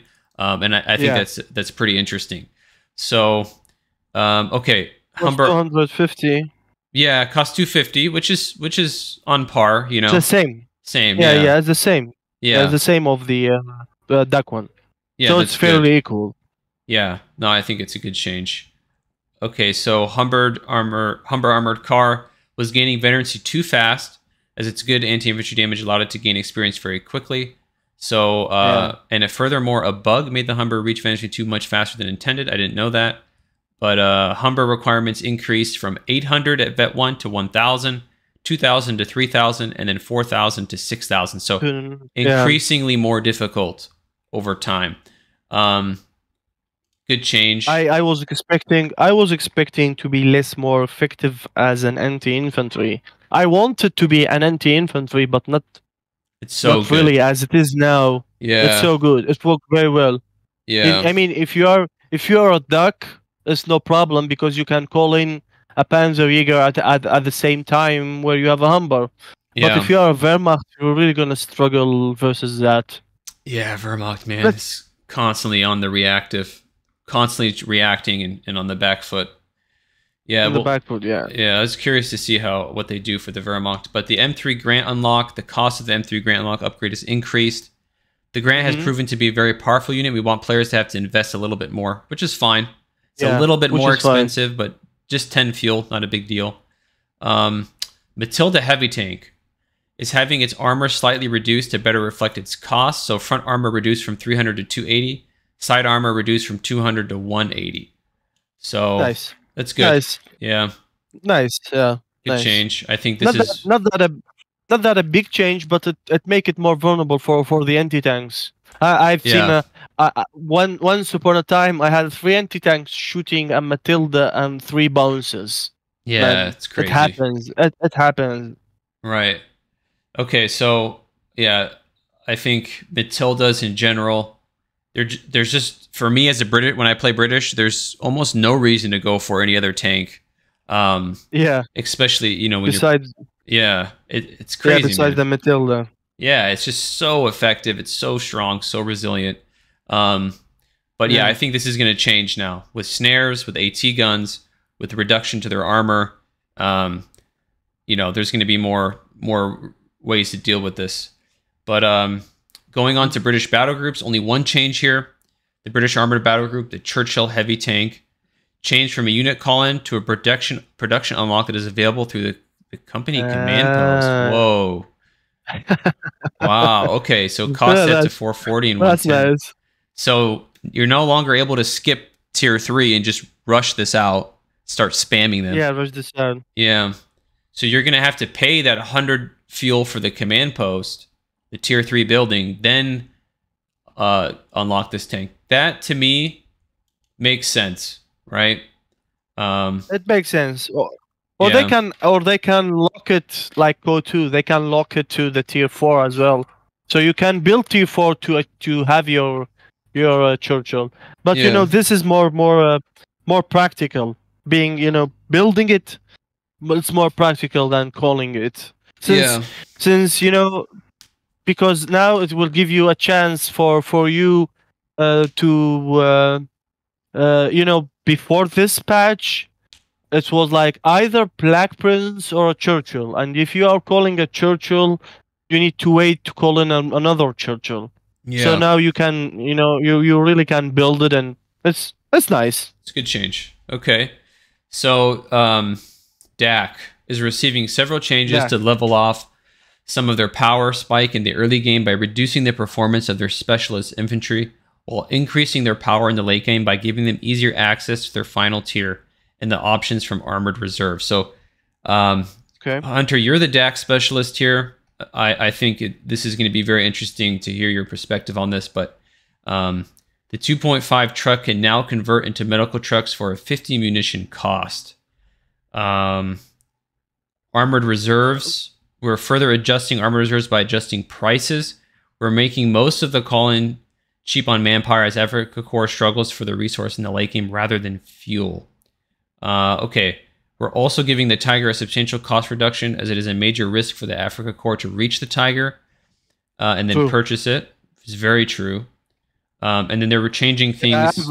I've always said, man, once there's a Tiger in the battlefield, it's either you are really winning and overwhelming, or you're really losing and it's like it's no use. Right. Now I think there's no in between. It's like you're really winning and calling a Tiger is for nothing, just for joy, or you're really losing and calling a Tiger is gonna do nothing because there are multiple tanks everywhere, and now I think it's gonna be more in between. Let's see the changes. That's good. No, I like to hear that. The Stug G3, the Panzer IV, and the Panzer III Armored Reserve call-in manpower cost reduced from 500 to 400. So these are the call-ins that unlock. I think overall that's good because of DAC's manpower economy, right? It's so expensive. Yeah. It's so expensive, yeah. Okay. I think it's good. It's very good. 400 makes sense because if Panzer IV does not come alone, it comes with an assault grenadiers. So it makes sense. It's crazy. Okay, so Armored Reserve Panzer IV, yeah. yeah, and Stug 3 fuel cost increased from 70 to 80. That's fine. I think that's pretty standard for for those units, yeah. Armor Reserve Panzer 3 fuel cost increased from 60 to 70. Tiger Heavy Tank call-in cost reduced from 800 manpower and 240 fuel to 700 manpower and 180 fuel. Wow, that's a big change. Yeah, that's a big change. Very big change. Very big change. I love that, man, because Tigers are just some of the most fun tanks to play with. And as you said, it's either win more or it's a nail in the coffin. You're desperate. You're gonna try and come back, but it's pretty much over. Yeah. Very cool. Yeah. I love this. I love this especially because for DAC, you have the Panzer IIIs, which are great if you know how to leverage and use them, but you don't have the Panthers. You don't have easy access to Panzer IVs. So now you can transition to Tiger, a heavy tank, easier. Yeah, at least now you can have some unit that can help you. Yeah. Not really when you want a Tiger, it's really far. But now it's like, okay, I can see it's not that far. Yeah, exactly. Okay, so Assault Grenadier Squad. Due to their early timing, we're reducing the health of the Assault Grens to make it easier for players to force the squad back with small arms. We've also increased the speed penalty on tactical assault to make it harder to chase enemy units and dodge incoming grenades. So speed penalty increased from 20 to 33%. Health decreased from 110 to 100. Now gains plus 10 health at Veterancy level 2.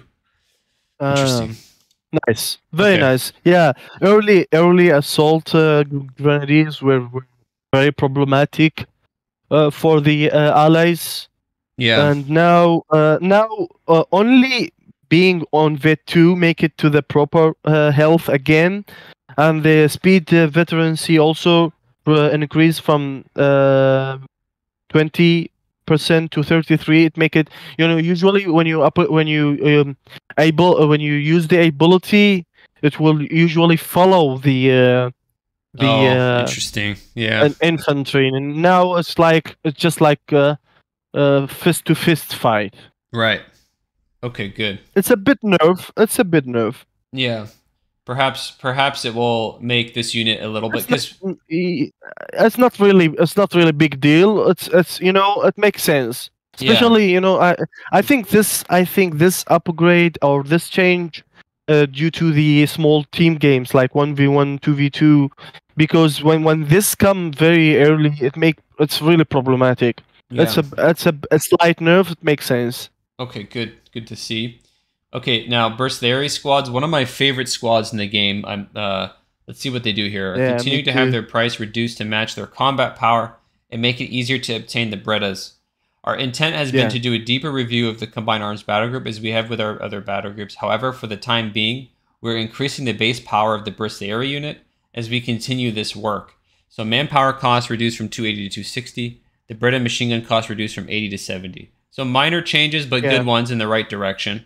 A very good one, because I've been a lot asking myself, why would I call in a Burstleri unit that costs 280, and when I fight behind the cover, a rifleman also behind the cover, the rifleman overwhelm me, while my unit is more expensive than his unit. Yeah, right. I didn't realize that the Bursa will lose to the rifleman one-on-one like that, but that's a good point. On one-on-one. So now it makes sense. At least now it really makes sense. Yeah, and 260 is cheap. You look at the new Aussie light infantry section from the British battle group, and that costs 300 manpower. It doesn't necessarily have the mobility of the Burstleri, so I think 260 for this unit is very, very good. It's very good, yeah. It's going to give you that early game tempo and combat power to gain an advantage. Yeah, okay, very cool. Panzer III whole machine gun. This change gives the Panzer III whole machine gun tracking that is closer to those used by the other ally and Axis vehicles. So the whole machine gun tracking left to right 3 to 10. Whole machine gun firing cone increased from 10 to 15. Hunter, what do you think about this? Well, it's minor. Cool. It's just minor, right? It's cool. Yeah, it's cool. Yeah, I think it's just going to add a little bit more standardization, like the other vehicles, like they said, which is good. Yeah, for I think it's consistency. because our deck has the what's called the ability from the armored. Uh, s- I don't remember the exact ability. Yeah. It's the ability from the armored battle group when you have 100 damage increased by the hull. Oh, So yeah, I this know what you're talking about. Yeah, so I so guess this is just now for that reason, right? To make it on yeah, par. Okay. to make it on not really overpowered. Okay. All right, so Panzer Command, we are further reducing the cost of the Africa Corps' final tier structure to better reflect the units that are available. So cost reduced from 300 manpower and 120 fuel to 200 manpower and 100 fuel. Wow. Wow, that's a huge change. Nice. That this change also affect the Tiger because now you have 100 Oh manpower on yeah. your pocket and you have 220 fuel also on your pocket. Yeah. So that's this change also, and it makes sense. Now we will see a lot of P3s. Which I like because I know we've said this for a long time and a lot of top players feel this way. What is your incentive for going for the final tier for DAC? I mean, you're always it's always at a high cost because it's better to stay on tier 2. Um Yeah, and that's it true. feels Yeah, bad. that's true.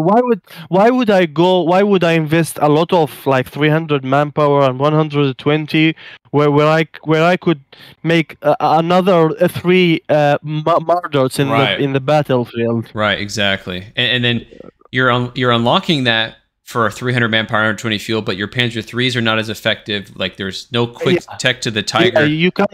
You can't fight a Hellcat or even Sherman bulldozer, man. Yeah, You yeah, can't really damages one Sherman bulldozer with one P3. So you need to stack them, and if you really need to stack them, you need the tier 4 to be kinda cheap. yeah. And this goes back to their initial statement. They said that the Africa Corps is receiving several changes to level off some of their spikes in the Yeah, early game. So like, yeah. what And we're giving them a late game exactly? capabilities. Which is great because before, in order for the DAC to really come into its power and snowball, you had to have a perfect early game and snowball that True. so that you could have a good late game, right? You had to really have a Yesterday, man. tempo. True, very true. Yesterday, I told him that if you really want, DAC is only good if you don't lose a unit. Right, exactly. You have to If you don't lose a snowball. unit, exactly, because once you're losing a unit, it means you are delayed in something else. Yeah, It's not like other factions. It's okay if I lost like riflemen. Well, it's okay, man. I'm gonna make another one. It does right. not affect me much. Yeah, the But economy now, is since different. the economy is really different, man. Now, Yeah, with this tier 4 change, the Panzer Army command changed. yeah, Now, let's give you a little more chance, especially let's say for medium players or not really high skilled players. Where there is always losing units in the game, that you will not always preserve your units, yeah. so it will be very punishing for DAC players that will play the game because they want to make more infantry, and now it's time for you to make tier 4, but you can't make tier 4. But if you make tier 4, you will be in a shortage of infantry. Now it makes Interesting. sense. No, that's good. It's really nice. Very good It's really change. nice. Okay, so Panzerjäger Squad. These changes lower the speed of the second and further volleys depending on distance to the target, giving vehicles more time to escape. Mhm. So okay, that's good. I think that's just gonna Yeah, add, it was overperforming. Panzerjäger kinda was overperforming, to be honest. yeah. Which I agree. I like this change because they're so available now. They shouldn't also be overperforming. True. Okay, survival package smoke launchers now cost 25 munitions per use. And Uh, yeah, that's it fine. was for free. Yeah, it Yeah, was for free. yeah, And that's it fine. was it was for free, and it was OP because once you unlock it, it's like Spam it. Yeah, exactly, Yeah. because Dark is a vehicle army. So every vehicle has a smoke, and you can smoke everything, man. Yeah. Yeah, it's just going to make you have to be more tactical and deliberate on how Yeah, you want to use your yeah, smoke and true, not abuse it. true, Good change. Good true. change. Okay. Walking Stuka rocket launcher barrage wind down reduced from 0.5 to 0.25. What's the Okay. meaning of that?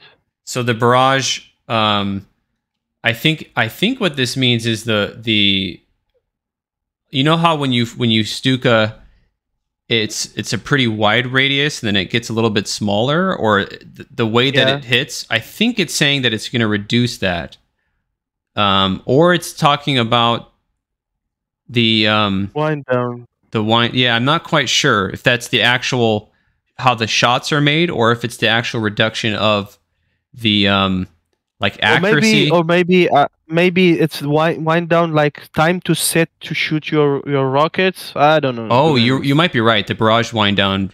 It might be the turning of the vehicle and the actual Yeah, launching of the rockets. the animation. Yeah, the animation where the vehicle is Yeah, just like changing their angle to shoot. I think you're right. Actually, the wind down reduced. They kind of worded this weird, but I think you're right because the animation forces the rockets to actually point upwards, right, and then fire. So maybe this is going to be Yeah, cut in half. Okay, that's good. Just making it more responsive yeah, to it's your making it command. more responsive and more useful. Yeah, After the last nerf from the like 4 patches ago, it was like nobody used the Stuka. But now I think it will be kind of back, kind of balanced now, since it launches faster. okay, good. All right, and then the last faction, last but not least, the Wehrmacht. Wehrmacht. We are targeting several Wehrmacht units for improvements to better diversify their build orders and strategies when not going Luftwaffe Company, either through extended infantry company play or Panzer Grenadier Company. We also want the Wehrmacht upgrades Okay. to be useful for the player when they go for battle group units. We want the faction to be less reliant on Jaegers, Whirlwinds, and Martyrs, but rather than nerfing these units, we want to increase the power of other units to rush. This is such an important thing when Nice. it comes to Yeah. Very nice. balance. You don't want to make units worse and irrelevant. You want to improve other units and make the Yeah. options viable. Exactly what you said when they kind of buffed the SSF. I Yeah, mean, you said, why would I go SSF if I have a really a wide scale rifleman into the late game? right. So by buffing the SSF, now we will see a varieties in the game Exactly. itself. Yeah, which is so important because the Wehrmacht in particular oftentimes is forced into Luftwaffe Company and for the True. Jaegers and the Whirlwinds, and it's unfortunate to see because it's so reactionary. Um, and I'm happy. I want the Wehrmacht to have a more proactive optionality where they're not just reacting to their opponents, but they're actually able to take their own lines of play. Yeah, like take the first or take the first initial. Yeah, yeah. So let's see. Officer quarters. We're making the officer quarters affect battle group units. Previously, the Wehrmacht was the only faction whose upgrades did not synergize with their battle group. This should open new strategies with the officer quarters. So I love that. Infantry company affects Fallschirm Pioneers, artillery officer, and coastal reserves. Ah, nice. Panzer Grenadier and Luftwaffe Company affects Stug D assault gun, 8 red armored cars, Fallschirmjägers, the West artillery, Panzer IV Command, LG-40 AT gun, 88, and the Flak 38 emplacements. And then the Panzer Company affects the Tiger, Panther, Obice. So Which yeah, very cool. so now the veterancy upgrade. Each building, each Yeah, tier has its own veterancy upgrade. The officer quarter, it's called. right. So previously it was affecting only the unit on the tier. Now it will affect everything on your I battle love that. group. I love that because I really did not like going for officer quarters very often. True. Me too. Yeah, me too. I mean, why would I use it if I'm using a full Schirmjäger, for example? Yeah, yeah. I think Or it's why fantastic. would I use it? or why would I use it if I have like 3 or 2 wispy? Why would I use it? Like Right. now it makes sense to use it. You know, more health or or more veteran abilities that I can have. Yeah, I really actually love this change because when I look at it now, you can make that initial investment in the first officer quarters and you can really bolster your early game play, or you now have the option to really dig into tier 2, whether it's tier 2 or 2.5, the Panzer Grenadier or the Luftwaffe company. I mean, look at how many units it affects. There's a lot of units here that are affected by it, you know. So you really have a lot of options. One thing that I'm really interested in is, I know it's not necessarily very strong, but I've always been interested in like skipping the last tier and going for the two tier 2 buildings, the Panzer Grenadier and Luftwaffe company, opening both of those tech paths, and then playing around the battle group at the same time. You know, things like that. Like you've always said sometimes in games, hey, back tech to Panzer Grenadier company, grab the Nebels. So even, you know, even going for Luftwaffe company, going for the Werbels, the Jaegers, you know, you've oftentimes said, hey, we need a back tech to Panzer Grenadier company. And now if you're going for the officer quarter for tier 2 and you're going for the tier 2 side tech, you open up a wide range of units at your disposal that are benefited from it. So it's more universal. It's very interesting. I'm curious to see that. But yeah, a good change overall. It's adding more build orders to the game, which adds complexity to the strategic depth of the game, which is good. Okay, Panzer Command. We're reducing the fuel cost of the Panzer Command to match the price of other tech structures, and recent changes that require either Panzer Grenadier or Luftwaffe company to be constructed. So fuel price reduced from 130 to 110. It's a good change. Nice. Yeah. Yeah, that's nice. Very nice. On par with the other changes as well. Pioneer Squad. Yep, 1.25 to 1.33 capture rate bonus. So a little bit quicker. Maybe this change will make the players not building the kitten. Yeah, you know? Right. Yeah, it's a little bit slower. I'm sorry, I misspoke there. Okay, so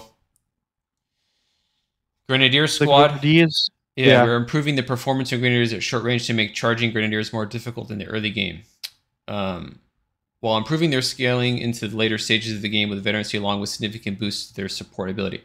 Area effect healing will now allow veteran Grenadiers to keep other units on the field, while improved Panzerfaust range will make it harder for vehicles to push. Okay, so a lot of changes here. Yeah, the Car 98 accuracy increase, Panzerfaust reduced cost, Veterancy 2 accuracy bonus, Veterancy 1, Veterancy 3 Panzerfaust range bonuses, medical kit changes to area of effect heal. So it's area of effect healing now. It's like a medic station.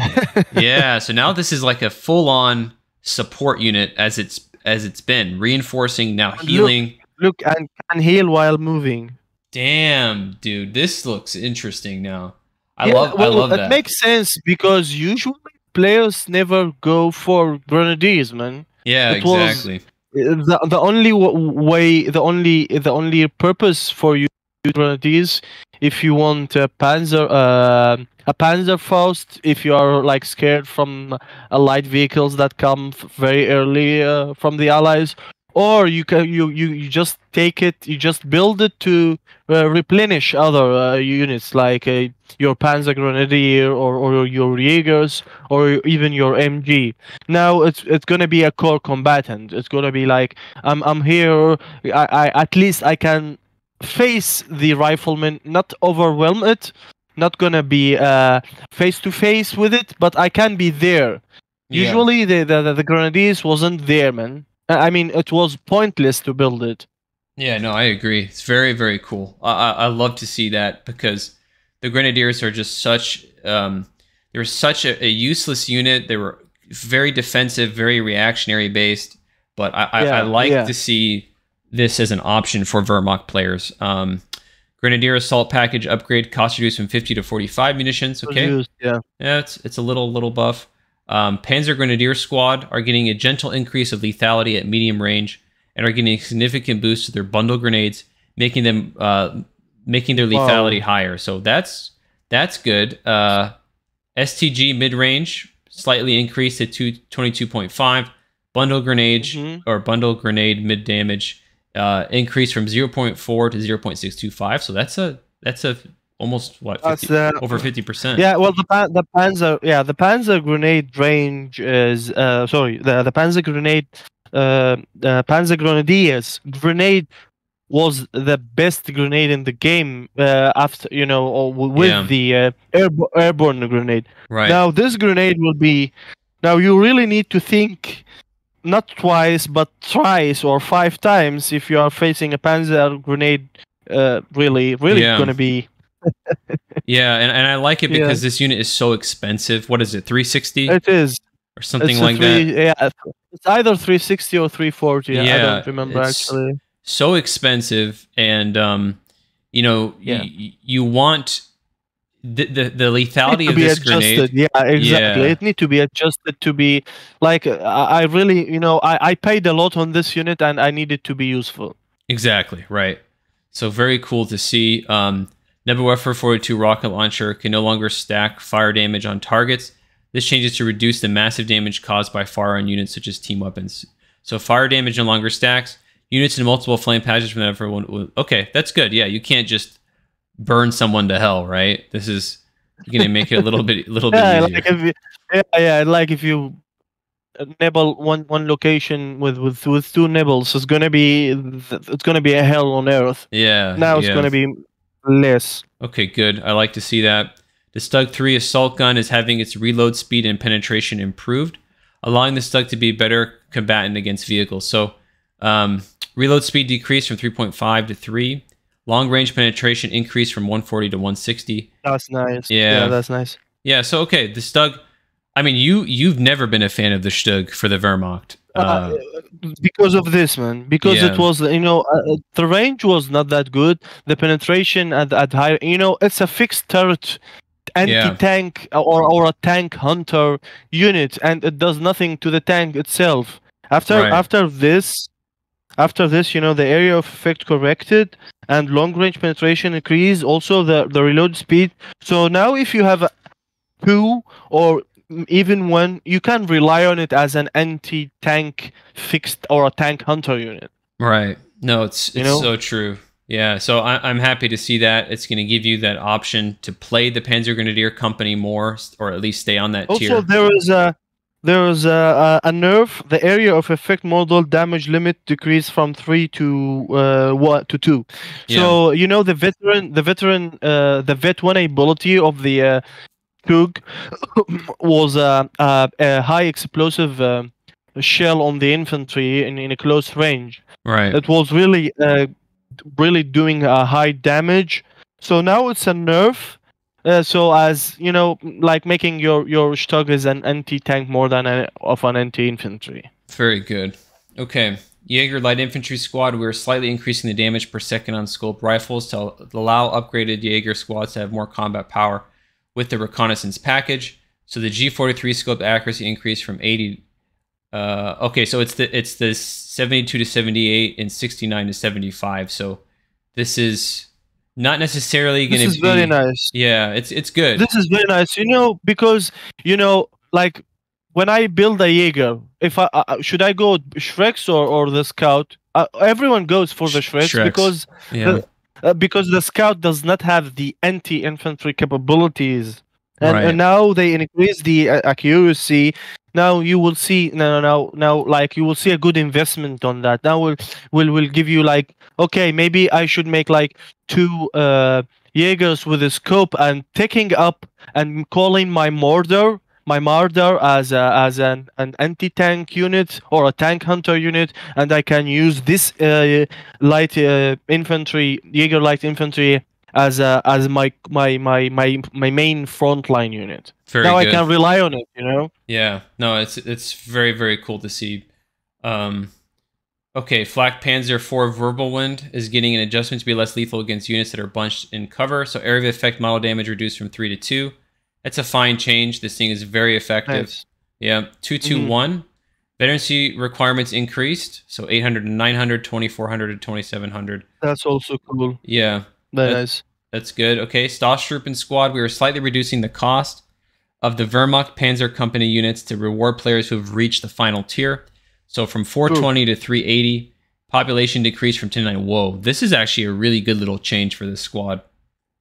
I like it. It's good change, and they said it, You know, it's a reward for the players who have reached the final tier. It's a reward. Yeah. You know, if you manage to build the tier 4, then you need you know, I already spend a lot of money on the tier 4. Why would I make another unit cost 420? Right. Like it's such a good point, because you don't really get, in the previous update, you don't really get a power spike for getting the tier. You have to sit and wait, and it's expensive, and so you should be rewarded for that.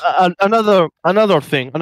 Yeah. Okay, like for example, when I play Wehrmacht, and I usually don't use this unit because I'm relying on my rebels, or I'm relying on my Panzer Grenadiers.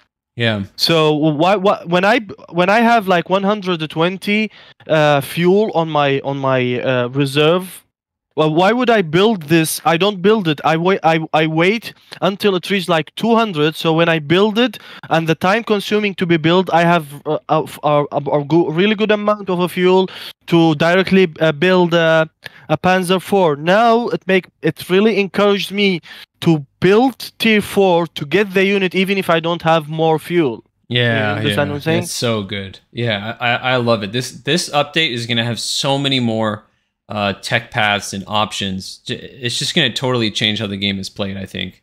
So it's a total cool. new story, new stories. There will be new stories to tell in this badge. Yeah, man, I'm really excited.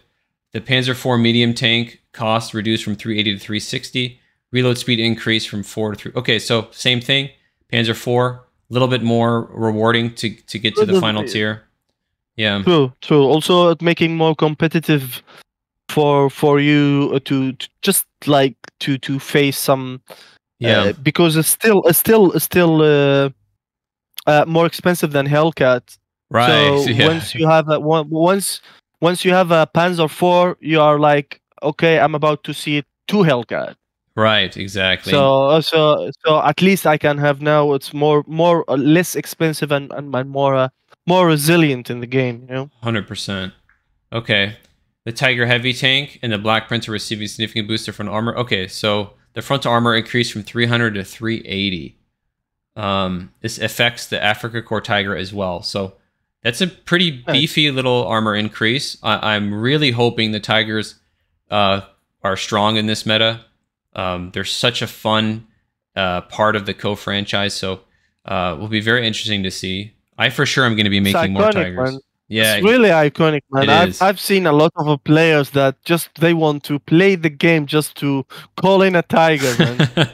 And they get disappointed so many times of calling it, but there's no use. Right. Now I think yeah, exactly. Now I think that the Tiger will be there, man. Yeah. Let's hope so. So the Panther Heavy Tank, we're slightly increasing the Panther's rate of fire to be better at tackling armored vehicles. So mark target now refreshes it effects on hit. Okay.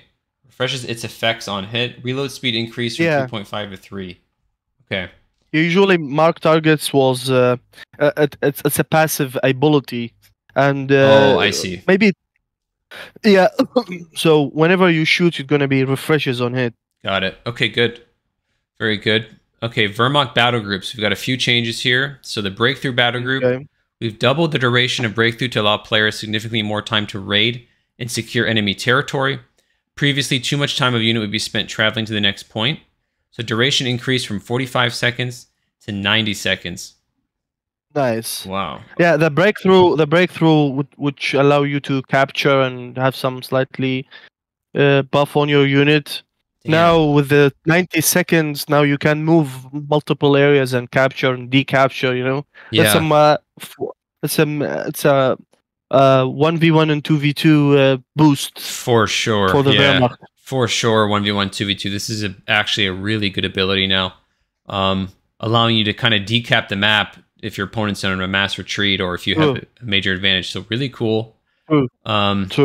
Okay, Italian Coastal Battle Group, Coastal Reserves. With changes to the officer quarter upgrades, we're increasing the veterancy requirements of the reserves. We've also reduced their build time bonus to make construction take longer. Okay, so experience requirements increased. Build time bonus decreased. Designate defensive line. The vehicle repair and healing from the defensive line to reduce the versatility of this ability and force coastal players to either build more support bunkers. Okay, so Aura no longer repairs vehicles or heals infantry. And munition cost reduced from 75 to 70. So hold on a minute. Is this still good?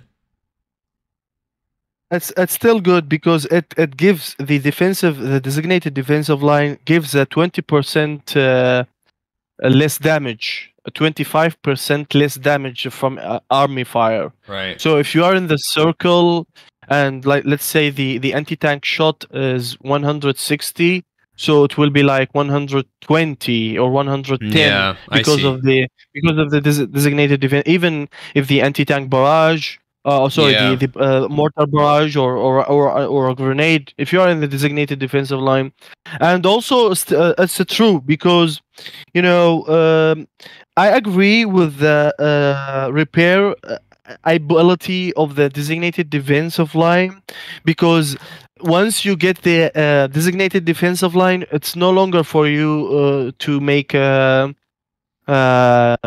repair bunker.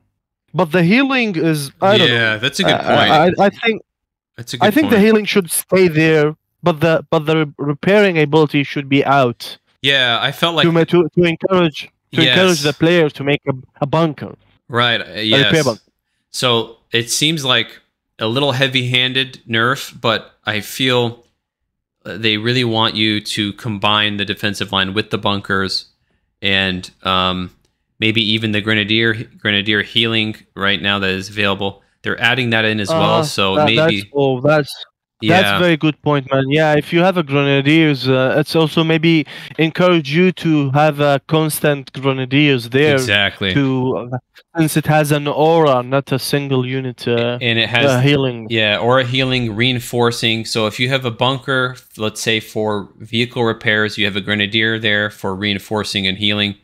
It's going to require more of that combined arms type of thing. That makes sense. Yeah, that makes sense. Yeah. Interesting. Okay, so mechanized assault battle group, the Stosh Troop and half track column. We're reducing the command point cost of this ability to have faster access to the Stosh Troop, and so from 3 command points down to 2. Wow. Good change. I like it. Very, very good change. Very good change. Yeah. Mechanized smoke launchers from raid. So smoke launchers are getting ammunition cost to create a small resource drain on the Vermont player when they're trying to escape with their vehicle units. So smoke launchers now cost 25. So this is the same thing we saw with the DAC, right? The DAC. It's very fair because only Axis has the smoke, a lot of smoke capabilities in this game. Oh, true. Yeah, I didn't think about that. Yeah. So if it was for free, then it's gonna be abused. It's gonna be a spam. It's gonna be very, very effective. Right. Now at 25 ammunition, it's not that much, but it does. If you spam it, you're gonna lose your ammunition. So you need to think twice before using it, and it's still effective. Yeah, I like that. It's really fair. It's really fair. Okay, and then the anti-tank mines. This change makes the function in its intended role as improved anti-tank teller mine. Now properly causes heavy engine damage. The Regal anti-tank. Yeah, this is good. Good change. The 88mm Flak 36 AT gun emplacement manpower from 380 to 320. That's also a good change. It's too expensive. That's also a good change. Yeah, it was too expensive, and the guys in the 88, I still believe they are drunk because they prefer the airplanes than of the tanks, the actual tanks that are there. I still want to have a vehicle only toggles that will, it has an airplanes only so it does not shoot any vehicle or any ground unit, and it should have a vehicle only, Right. like the opposite of it. It must be like that. Otherwise, in my opinion, the 17 pounder is much better, Yeah, because the it's so 17 true. pounder is it's the 17 pounder is fixed there. It's fixed on the location. It does not rotate, Yeah. like, because of there is an airplane in the field. Every time you build an 88, you need to micro that 88 to face forward, Right. Damn you! Why you are looking at the sky, man? Face forward, face in the So front true. line. No, it's so true. It makes it much more difficult to micro and prioritize. So I would like Relic to change that. It's something that I've submitted to them per your request, as you mentioned it from a long time ago. Hopefully, we do see that. Thank you, man. It would be great to see, just so you can, you know, you don't need to be And prioritizing airplanes. you can see that by the statistics. I mean, we've seen a lot of 17 pounders in the field, but we have seen Yeah. rarely 88, because of this issue. Right. No, it's I a believe very good in my point. opinion, because of this issue. All right, guys. Hope you enjoyed that review of the patch notes. Big shout out to Hunter Dak once again. Go ahead and give him a follow on Twitch. He's a fantastic player, mostly focusing on 3v3s and 4v4s, the larger team games. And yeah, both of us are just really excited for this. I think it's a really good update with a lot of smart, fundamental changes to the game. I would love to hear your guys' feedback. You can go ahead and read through the patch notes. There's a lot of bug, AI, and animation, gameplay changes as well, which are very important to know. We'll probably be covering the battle groups and the update in more detail in the days to come. But if you guys did enjoy the video, go ahead and smash the like button, subscribe, leave a comment. It goes a long way in supporting the channel. And I'll catch you guys on the next one.